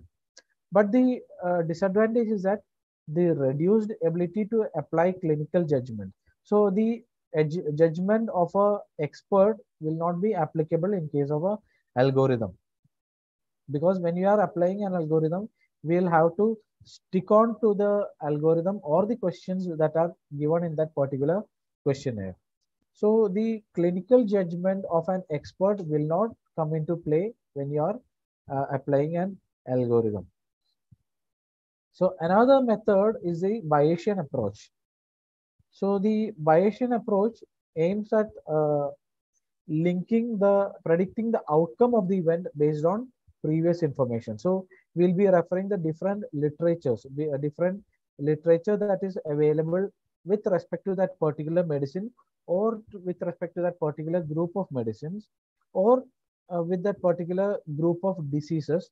And based on that previous literature that is available, we'll be trying to link the adverse event that has happened with respect to the patient. And one of the very commonly used algorithm is the Naranjo's probability scale. And the Naranjo's criteria, it is modified for homeopathy. It is called as Monarch. It is modified Naranjo criteria for homeopathy. So if with respect to modified Naranjo criteria for homeopathy, we'll be answering a number of questions. So a patient will be coming to you and saying that my symptoms are aggravated, or I got a new group of symptoms. So we'll be taking this algorithm, this Monarch scale, and we'll be asking these number of questions to the patient, and we'll be doing the scoring. So we'll be asking the questions like, was there an improvement in the main symptom or condition for which the homeopathic medicine was prescribed? So based on whether the patient says yes or no, we'll be doing a scoring. The question like, did the clinical improvement occur within a plausible time frame? Was there an initial aggravation of symptom? So with respect to the homeopathic concepts, there are a number of questions that are being formulated, and based on yes or no or not sure, we'll be doing a scoring. So with respect to that, there is a total of 13 scores. The score total is 13, and if you are getting a score of more than 9, you can be sure that whatever symptom has appeared is a strong evidence for an ADR. So if you are getting a score of more than 9, you can be sure that that particular drug has produced that particular ADR. And there will be a plausible time relationship. So there will be a very strong time frame relation with the drug administration and the appearance of the symptom. And there may not be any relation with between the symptom or the disease condition of that patient and the appearance of the new symptoms. So one more thing what we can observe is that this symptoms will disappear on de-challenge and it will reappear on re-challenge. So if such things are observed, we can be sure that that particular ADR is caused due to that particular medicine. Another section is if the scoring is between 5 to 8, it is called as probable or likely. It can be due to that medicine, but we are not sure. So such things appear when the re-challenge information is not available. So there can be a time relation, or the symptoms may reduce on de-challenge, but the re-challenge information, the re-administration of the drug information may not be available. So that is called as probable or likely. And if the score is between 1 to 4, it may or may not be due to that particular medicine. So symptom may continue even after the drug is stopped. So it may not be due to the medicine that the symptom has come up, but it could be due to some other confounding factors what the patient has undergone. So to get a clear picture of that, we need to take the complete history of the patient, as well as what other disease conditions he had, or what other medicines he has taken during that treatment period. All those history needs to be taken. And if the score is 0, the reaction is likely related to some other factor which is other than that of the drug. So for this purpose, a very clear-cut history taking should be done to relate that ADR or the symptom that has come up with that of the medicine. So again, what to observe or report? So any aggravations or suspected drug-related adverse events, including those suspected to have been caused by interaction with any other drugs or food. So as I said, the increase in the symptom or this new symptom that has come up may not be directly due to the particular drug what is given. So it can be due to the dosage, or it can be due to any other confounding factors, or like the different food that has been taken during that period of time. So it can be due to the food incompatibilities, or it can be incompatible drugs that has been taken during that period of time. So whatever it is, it needs to be observed and it needs to be reported. So who can report? Any healthcare professional can report the ADR that is being observed in his practice. So only if you do such observation, and only if you do such causality assessments, we'll be able to bring up a new database where we can get a clear-cut picture of the new drug relationships that can come up with respect to each and every medicine, with respect to the new change in lifestyle, or the new environment factors that could be acting on a patient. So again, this is already mentioned by Sopen sir. Where should I report?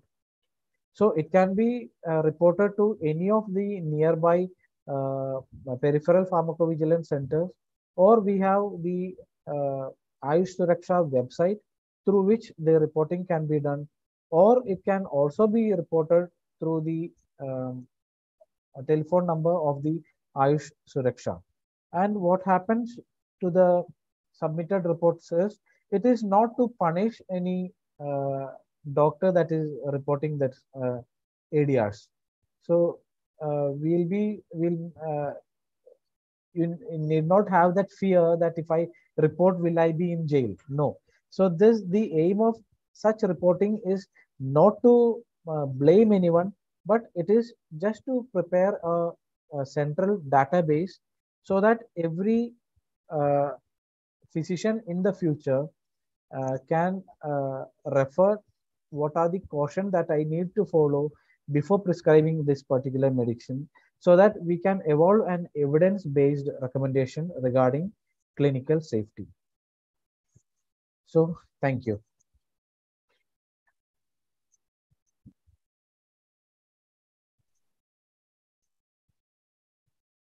Thank you so much, Dr. Vivek, for your presentation. I'm sure we all have been mesmerized by his contribution and by what Vivek sir has shown. No other person, I believe, can show such homeopathic scientificity, explained in a more detailed and more patterned way. So we are grateful and we are thankful to you, Dr. Vivek. There is a question. Sir, homeopathic aggravation can be an ethical issue. Whether homeopathic aggravation can be an it is actually not an ethical issue, because the reason is we are not doing anything to harm the patient. So it has happened unknowingly to the patient. We have whatever we have done for the patient will be for the good of the patient, but the aggravation might have happened due to some other confounding factors. As I said, it can be due to the some other drugs that the patient might be taking, or due to some other foods that the patient might have taken, or it could be also due to some other environmental conditions the patient might have undergone during that period, a treatment period. So it is not an ethical issue. That's what I told. If you report the ADR, a physician will not be sued, because you have not done anything to harm the patient. Whatever you have done will be for the good of the patient, but you might be creating a new observation with respect you might be creating, sorry.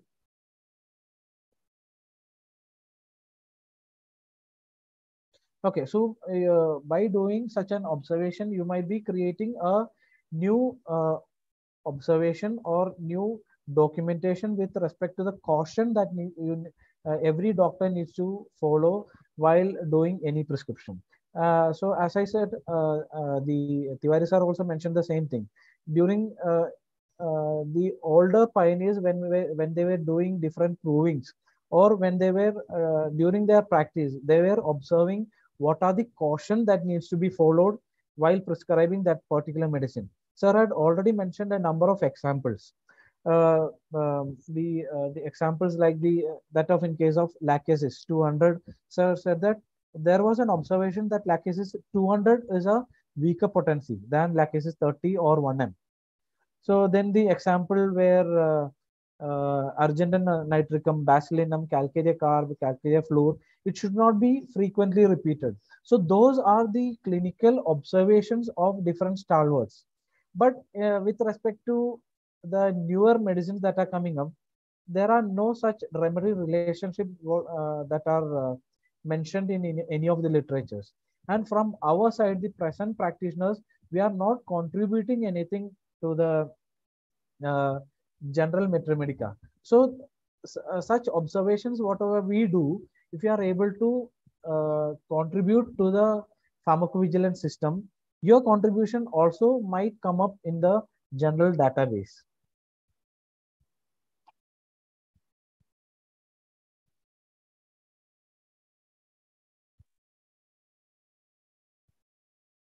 Okay, I hope it is clear.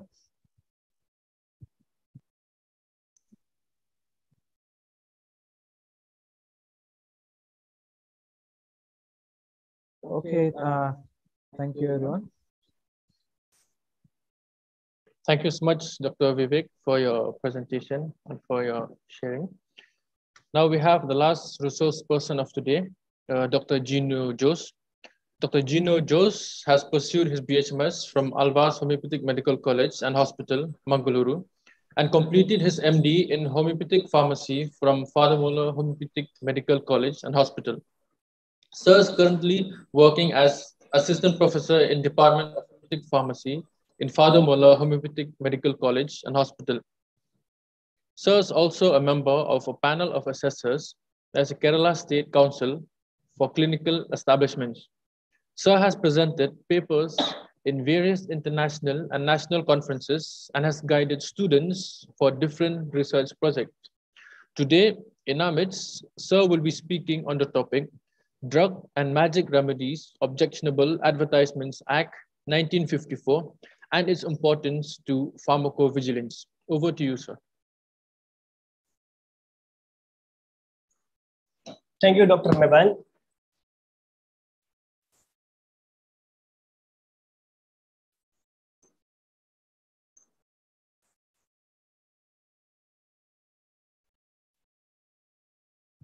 So here I will start with my presentation with a picture of two products which are recently launched in the market. So these products are launched during Corona time. While seeing this advertisement, what is coming to your mind? One is coronal tablet, other one is immunobread.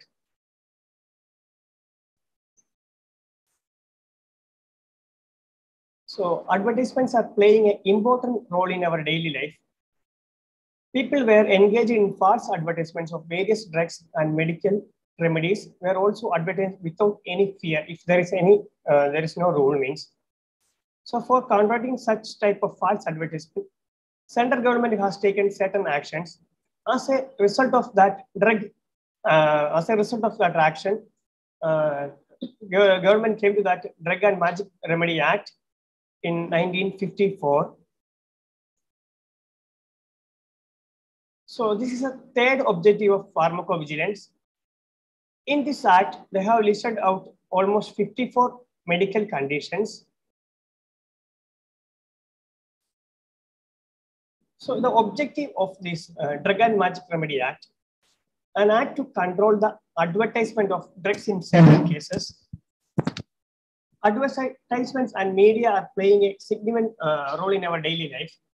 So the drug industries, to promote their growth in their industries, are often prone to promoting misleading advertisements of drugs, which is not only legal to do, but also cost of the life of the human being who buy the consume the drugs.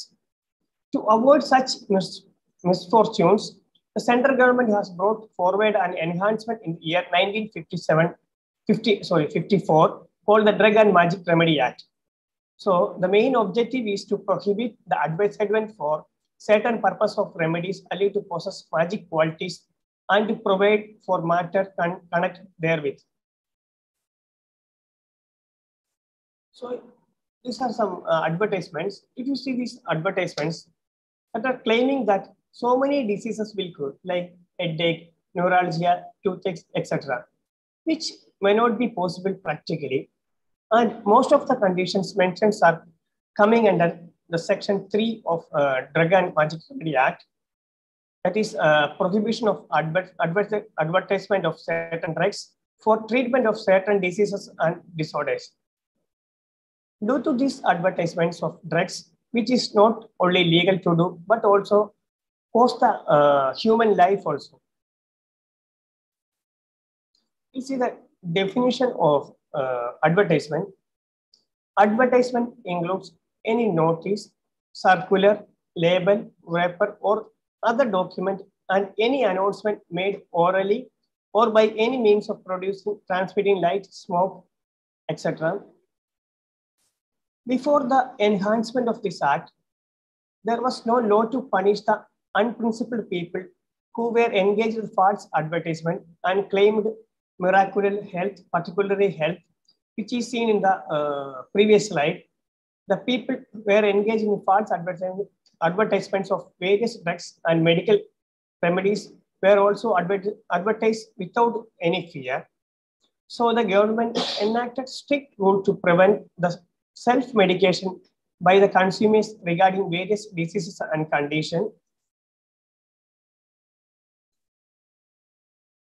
So drug means a medicine for the internal or external use of human being or animal, or any substance intended to be used for or in the diagnosis, cure, treatment, or prevention of disease in human beings or animal. If you see from homeopathic view, homeopathy medicine means medicine which is included in a drug which is recorded in homeopathy provings and recorded in authentic homeopathy literatures of India. So any article other than food intended to affect the influence in any way the structure or organic functions of the body of human beings or animal.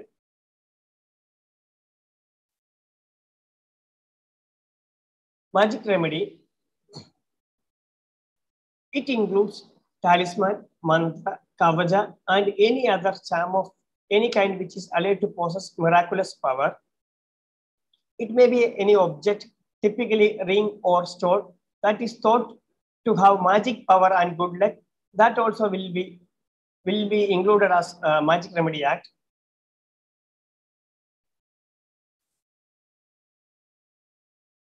So taking any part in the publication of any advertisement means printing of the advertisement. So this act extends all over India except the state Jammu and Kashmir, and it applies also the person live in the territories to which this act extends.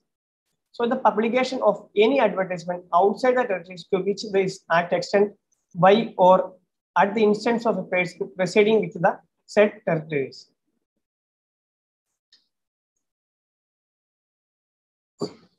Section 3, prohibition of advertisement of certain drugs of treatment of certain diseases and disorders.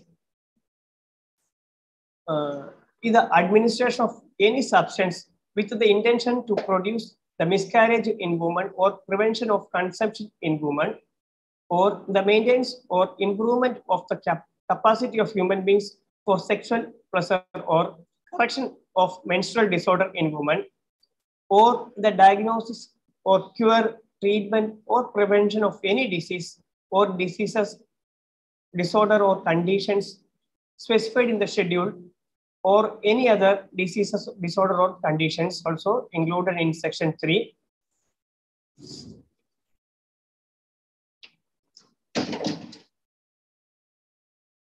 So some diseases are scheduled in section 3, that is totally around 54 diseases are scheduled, that is appendicitis, blindness, cancer, cataract, deafness, diabetes, and dropsy, epilepsy, fever, insanity, leprosy, lockjaw, plague, pleurisy, pneumonia, tumor, etc. So these are the conditions are listed out to prohibit advertisement of certain disease and disorder. So above mentioned condition, advertisement should not be done. So this is the list which is mentioned in the Schedule 3. Before the enhancement of this act, there was no law to punish the unprincipled people who were engaged in false advertisements. People were engaged in false advertising of various drugs and medical remedies were also advertised without any fear. So next is section 4, that is prohibition of misleading advertisements relating to drugs that may be directly or indirectly give a false impression regarding the true character of a drug. By seeing the advertisement, the people who believes in such advertisement and they may act accordingly, make a false claim of the drug or otherwise false misleading in any material particular. These things are prohibited of misleading advertisements of the drugs.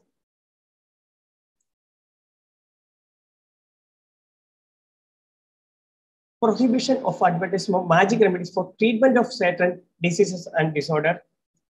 No person carrying on the profession of administrating magic remedies shall take any part in the publication of any advertisement referring to any magic remedy which directly or indirectly claim to be efficacious for any of the purpose specified in section D, that is prohibition of advertisement of certain drugs for the treatment of certain diseases and disorder, or that may be the diagnosis, cure, treatment, or prevention of any disease condition specified in the schedule.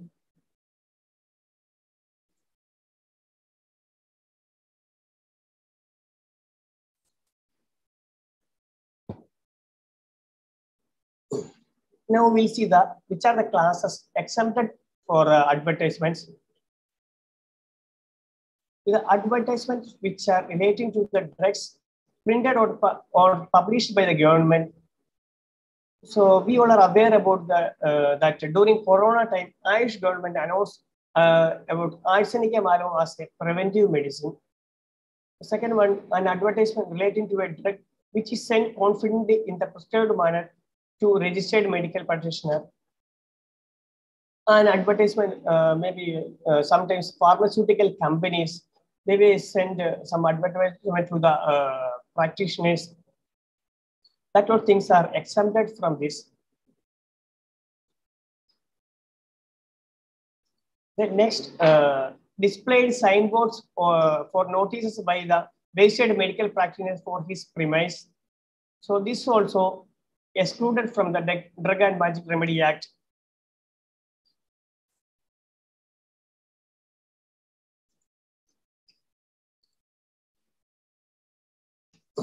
Next is advertisement relating to the drug which comply with the required conditions as follows: either leaflet or advertisement of drug in medical, pharmaceutical, scientific and technical journals, therapeutic index or price list published by the licensed manufacturing importer and distributor. So these all things are excluded from Drug and Magic Remedy Act.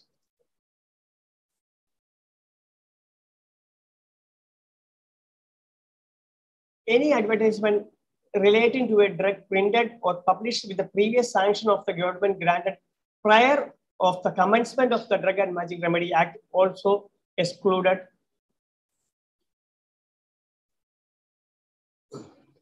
So exemption from the application of Act. The best example is during Corona, our Minister of Health specified arsenic was preventive.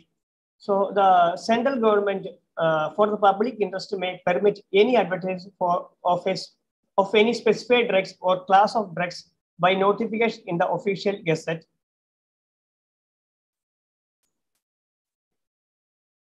So next we'll see about a penalty. Whoever contravenes any of the provision of this act or rule may be punishable.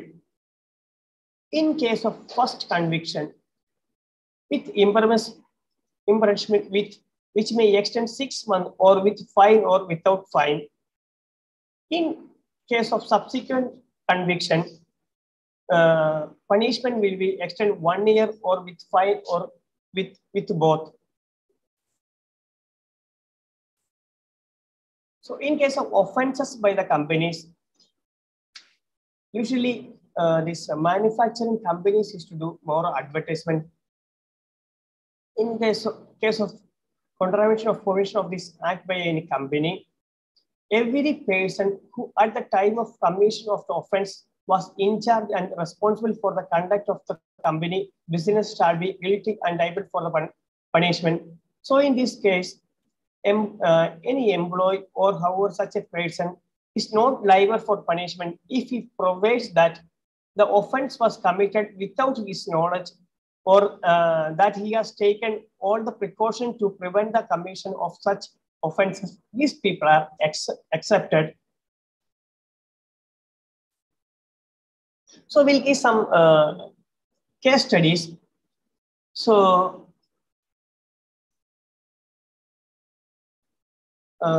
some health gadgets, which is published by Covino Healthcare. They're promoting and distributing sunshade to cure from migraine and sunstroke, socks for acidity, and some pillows cover for spondylosis, palm guards for Parkinson's disease, eye shade for sinusitis, and t-shirts for high or low blood pressure, short plants to cure gas, acidity, etc. So this case was against this Covino Healthcare for the sale and promotion of their health gadgets in violation of the Drug and Magic. This is truly a violation of Drug and Magic Remedy Act. When the regulator asked the company to produce scientific evidence to support the effect of infrared rays, which they claimed to be present in their product, the company said it had never undertaken such studies by any recognized Indian misleading advertisement and consumer institute. What happened in regulator prohibited the sale and promotion of those products. See, one more case study, that is by the MD of Punat Pharmaceutical convicted a violation of Magic Remedy Act. He said the company through advertisement was claiming that the product could treat infertility in both men and women. The product is formulated from side mostly known as Indian herbal stimulant. So this case has happened in 2009. The company had given advertisement in the daily magazine violating the provision of the act. The company was advertising stating that the product cured infertility. Then the drug inspector argued that in the court that the advertisement was in the contradiction of provision of the Section 3 of Drug and Magic Remedy Act. Then the drug inspector said the product is very good, but the case was taken for giving publicity violating Drug and Magic Remedy Act. The court has imposed a penalty of 50,000 and also imposed jail sentence for 4 months for the proprietor. Then one more case study.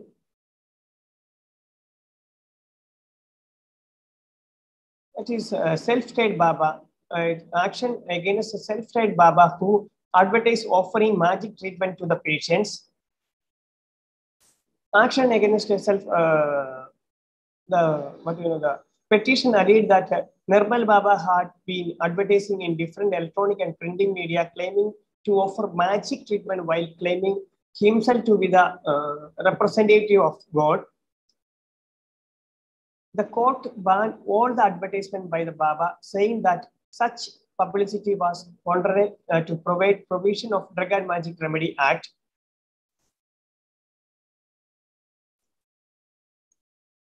So if you see like cases, we have to report to the peripheral pharmacovigilance cell.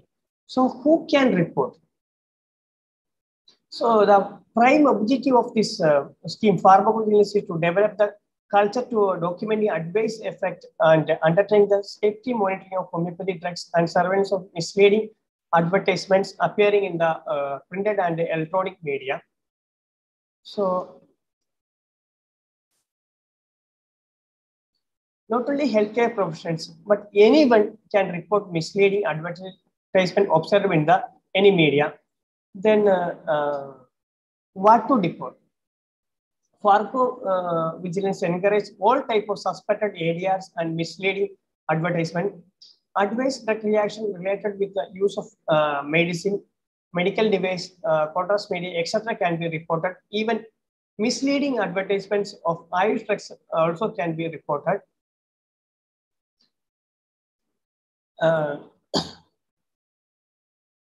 And reporting on the prescribed format can be submitted to the nearby concerned pharmacovigilance center.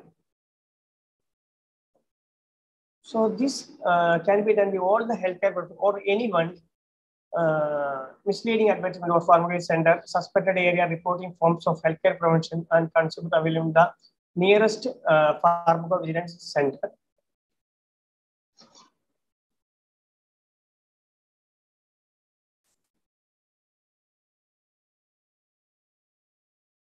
Thank you.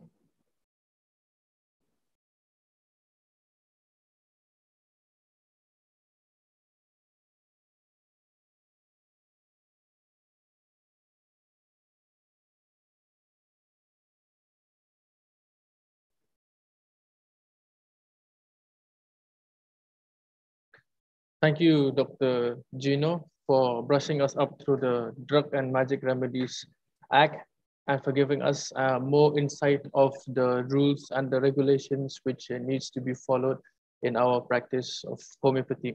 Thank you so much, sir. Now I request our principal, Dr. E.S.J. Prabhukiran, to deliver the conclusion remarks. Good evening to you all. I must congratulate the team led by Dr. Vivek Shaktidharan for organizing a very fruitful and very informative session on the pharmacovigilance awareness. It was really an awareness creating session of 4 resource persons. We have seen the Dr. Swapan Pal has mentioned about the statutory protocols in the pharmacovigilance, the concept of it, and we had a wonderful session from Dr. S.K. Tiwari on the practical aspect and also homeopathic perspective of pharmacovigilance. I am sure that you will agree with me when I said this is something you would not have got anywhere else. The input from Dr. S.K. Tiwari about the homeopathic perspective of the pharmacovigilance. Then we had a very awakening session or awareness creating session from Dr. Vivek Shaktidharan, and also a very interesting session from Dr. Gino Jose, where he has involved us in going through the various protocols, particularly legal aspects. I once again congratulate Dr. Vivek Shaktidharan for his presentation, very effective, practical presentation, and also for all his efforts. I thank all the participants for attending this webinar. I hope it is useful and informative.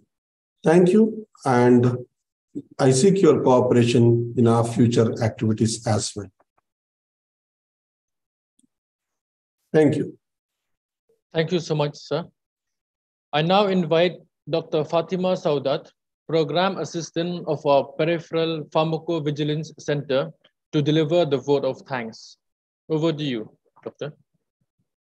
Good evening to all. Gratitude is the fairest blossom that springs from the soul. The true method of knowledge is experiment, William Blake. I would like to thank the Ministry of Ayush for the initiation pharmacovigilance scheme for the safer use of Ayush system and providing the funds. I thank our management, administrator, Reverend Father Roshan Krasta for providing the required infrastructures and the facilities. I would like to thank our principal, Dr. E.S.J. Prabhukiran, and our vice principal, Dr. Vilma Mira de Souza, for guiding the organizing team with meticulous planning. This program has been made possible by the great sharing readiness of the resource persons who wholeheartedly accepted our invitation.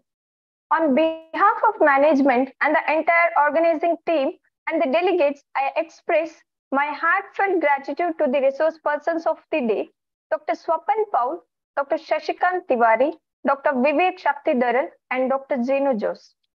I thank principals, vice principals, interns, and PG coordinator of various colleges in encouraging the staff and students to join the session today. I thank all the people who have backed up this support in sharing information about this webinar. Most of all, I thank all the delegates of the today's webinar, which includes teaching faculty, medical officers, interns, PG and UG students from various medical colleges, private and government practitioners all over India.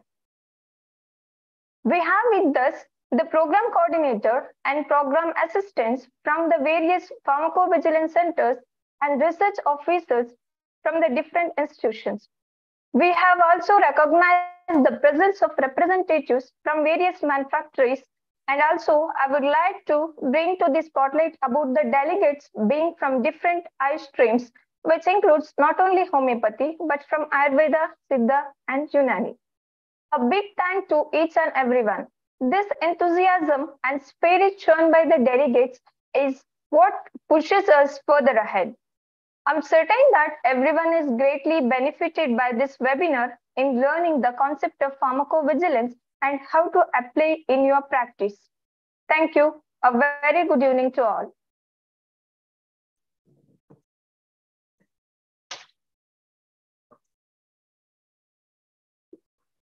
Thank you, Doctor. Dear delegates, we have shared the link for feedback in the chat box. You will be receiving the participation e-certificates in your respective emails on successful submission of the feedback. Please make sure that you provide the correct email ID, as any mistake would lead to failure of sending the certificates. We hope that you all have been benefited by this small short session of pharmacovigilance awareness program, and that you will use this knowledge in your clinical and research practice for the judicious use of our system in improving our homeopathic practice and in our homeopathic, based on the homeopathic principles. Thank you. Myself, Dr. Meban Pentingan Rani, signing off.